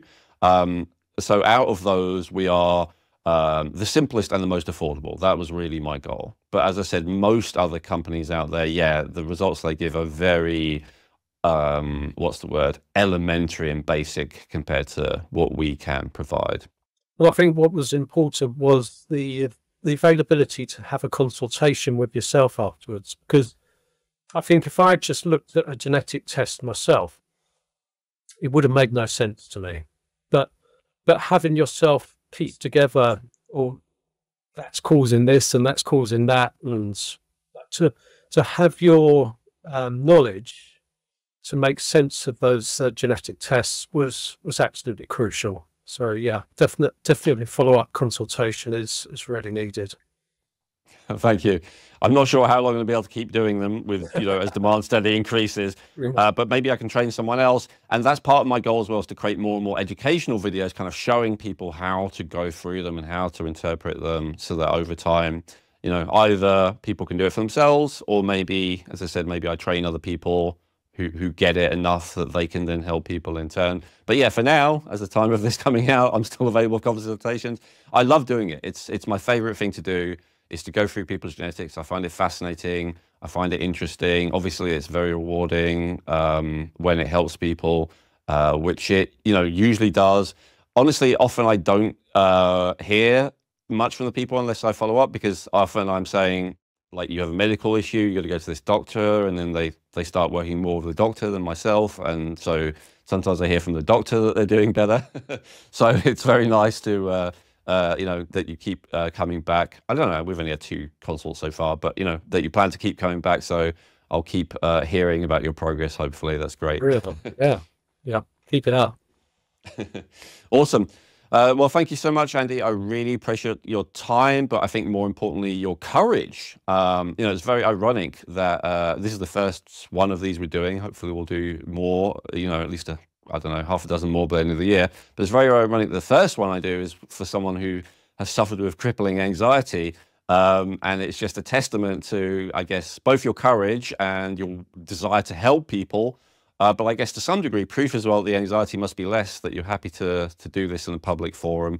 And so, yeah, but you know, I think no matter how little anxiety you have, you still have to have a desire to help people and courage to put yourself out there in a public way. So I really appreciate that. Thank you. Oh, well, my pleasure. Well, I'm only too happy. Genetic Insights provides cutting-edge, affordable DNA testing, giving you access to over 500 health reports that can help you in 3 key ways. They may be able to resolve your existing health challenges even when nothing else has worked. Using simple lifestyle changes, their reports can help you reduce your risk of developing future health challenges that you may be genetically predisposed to.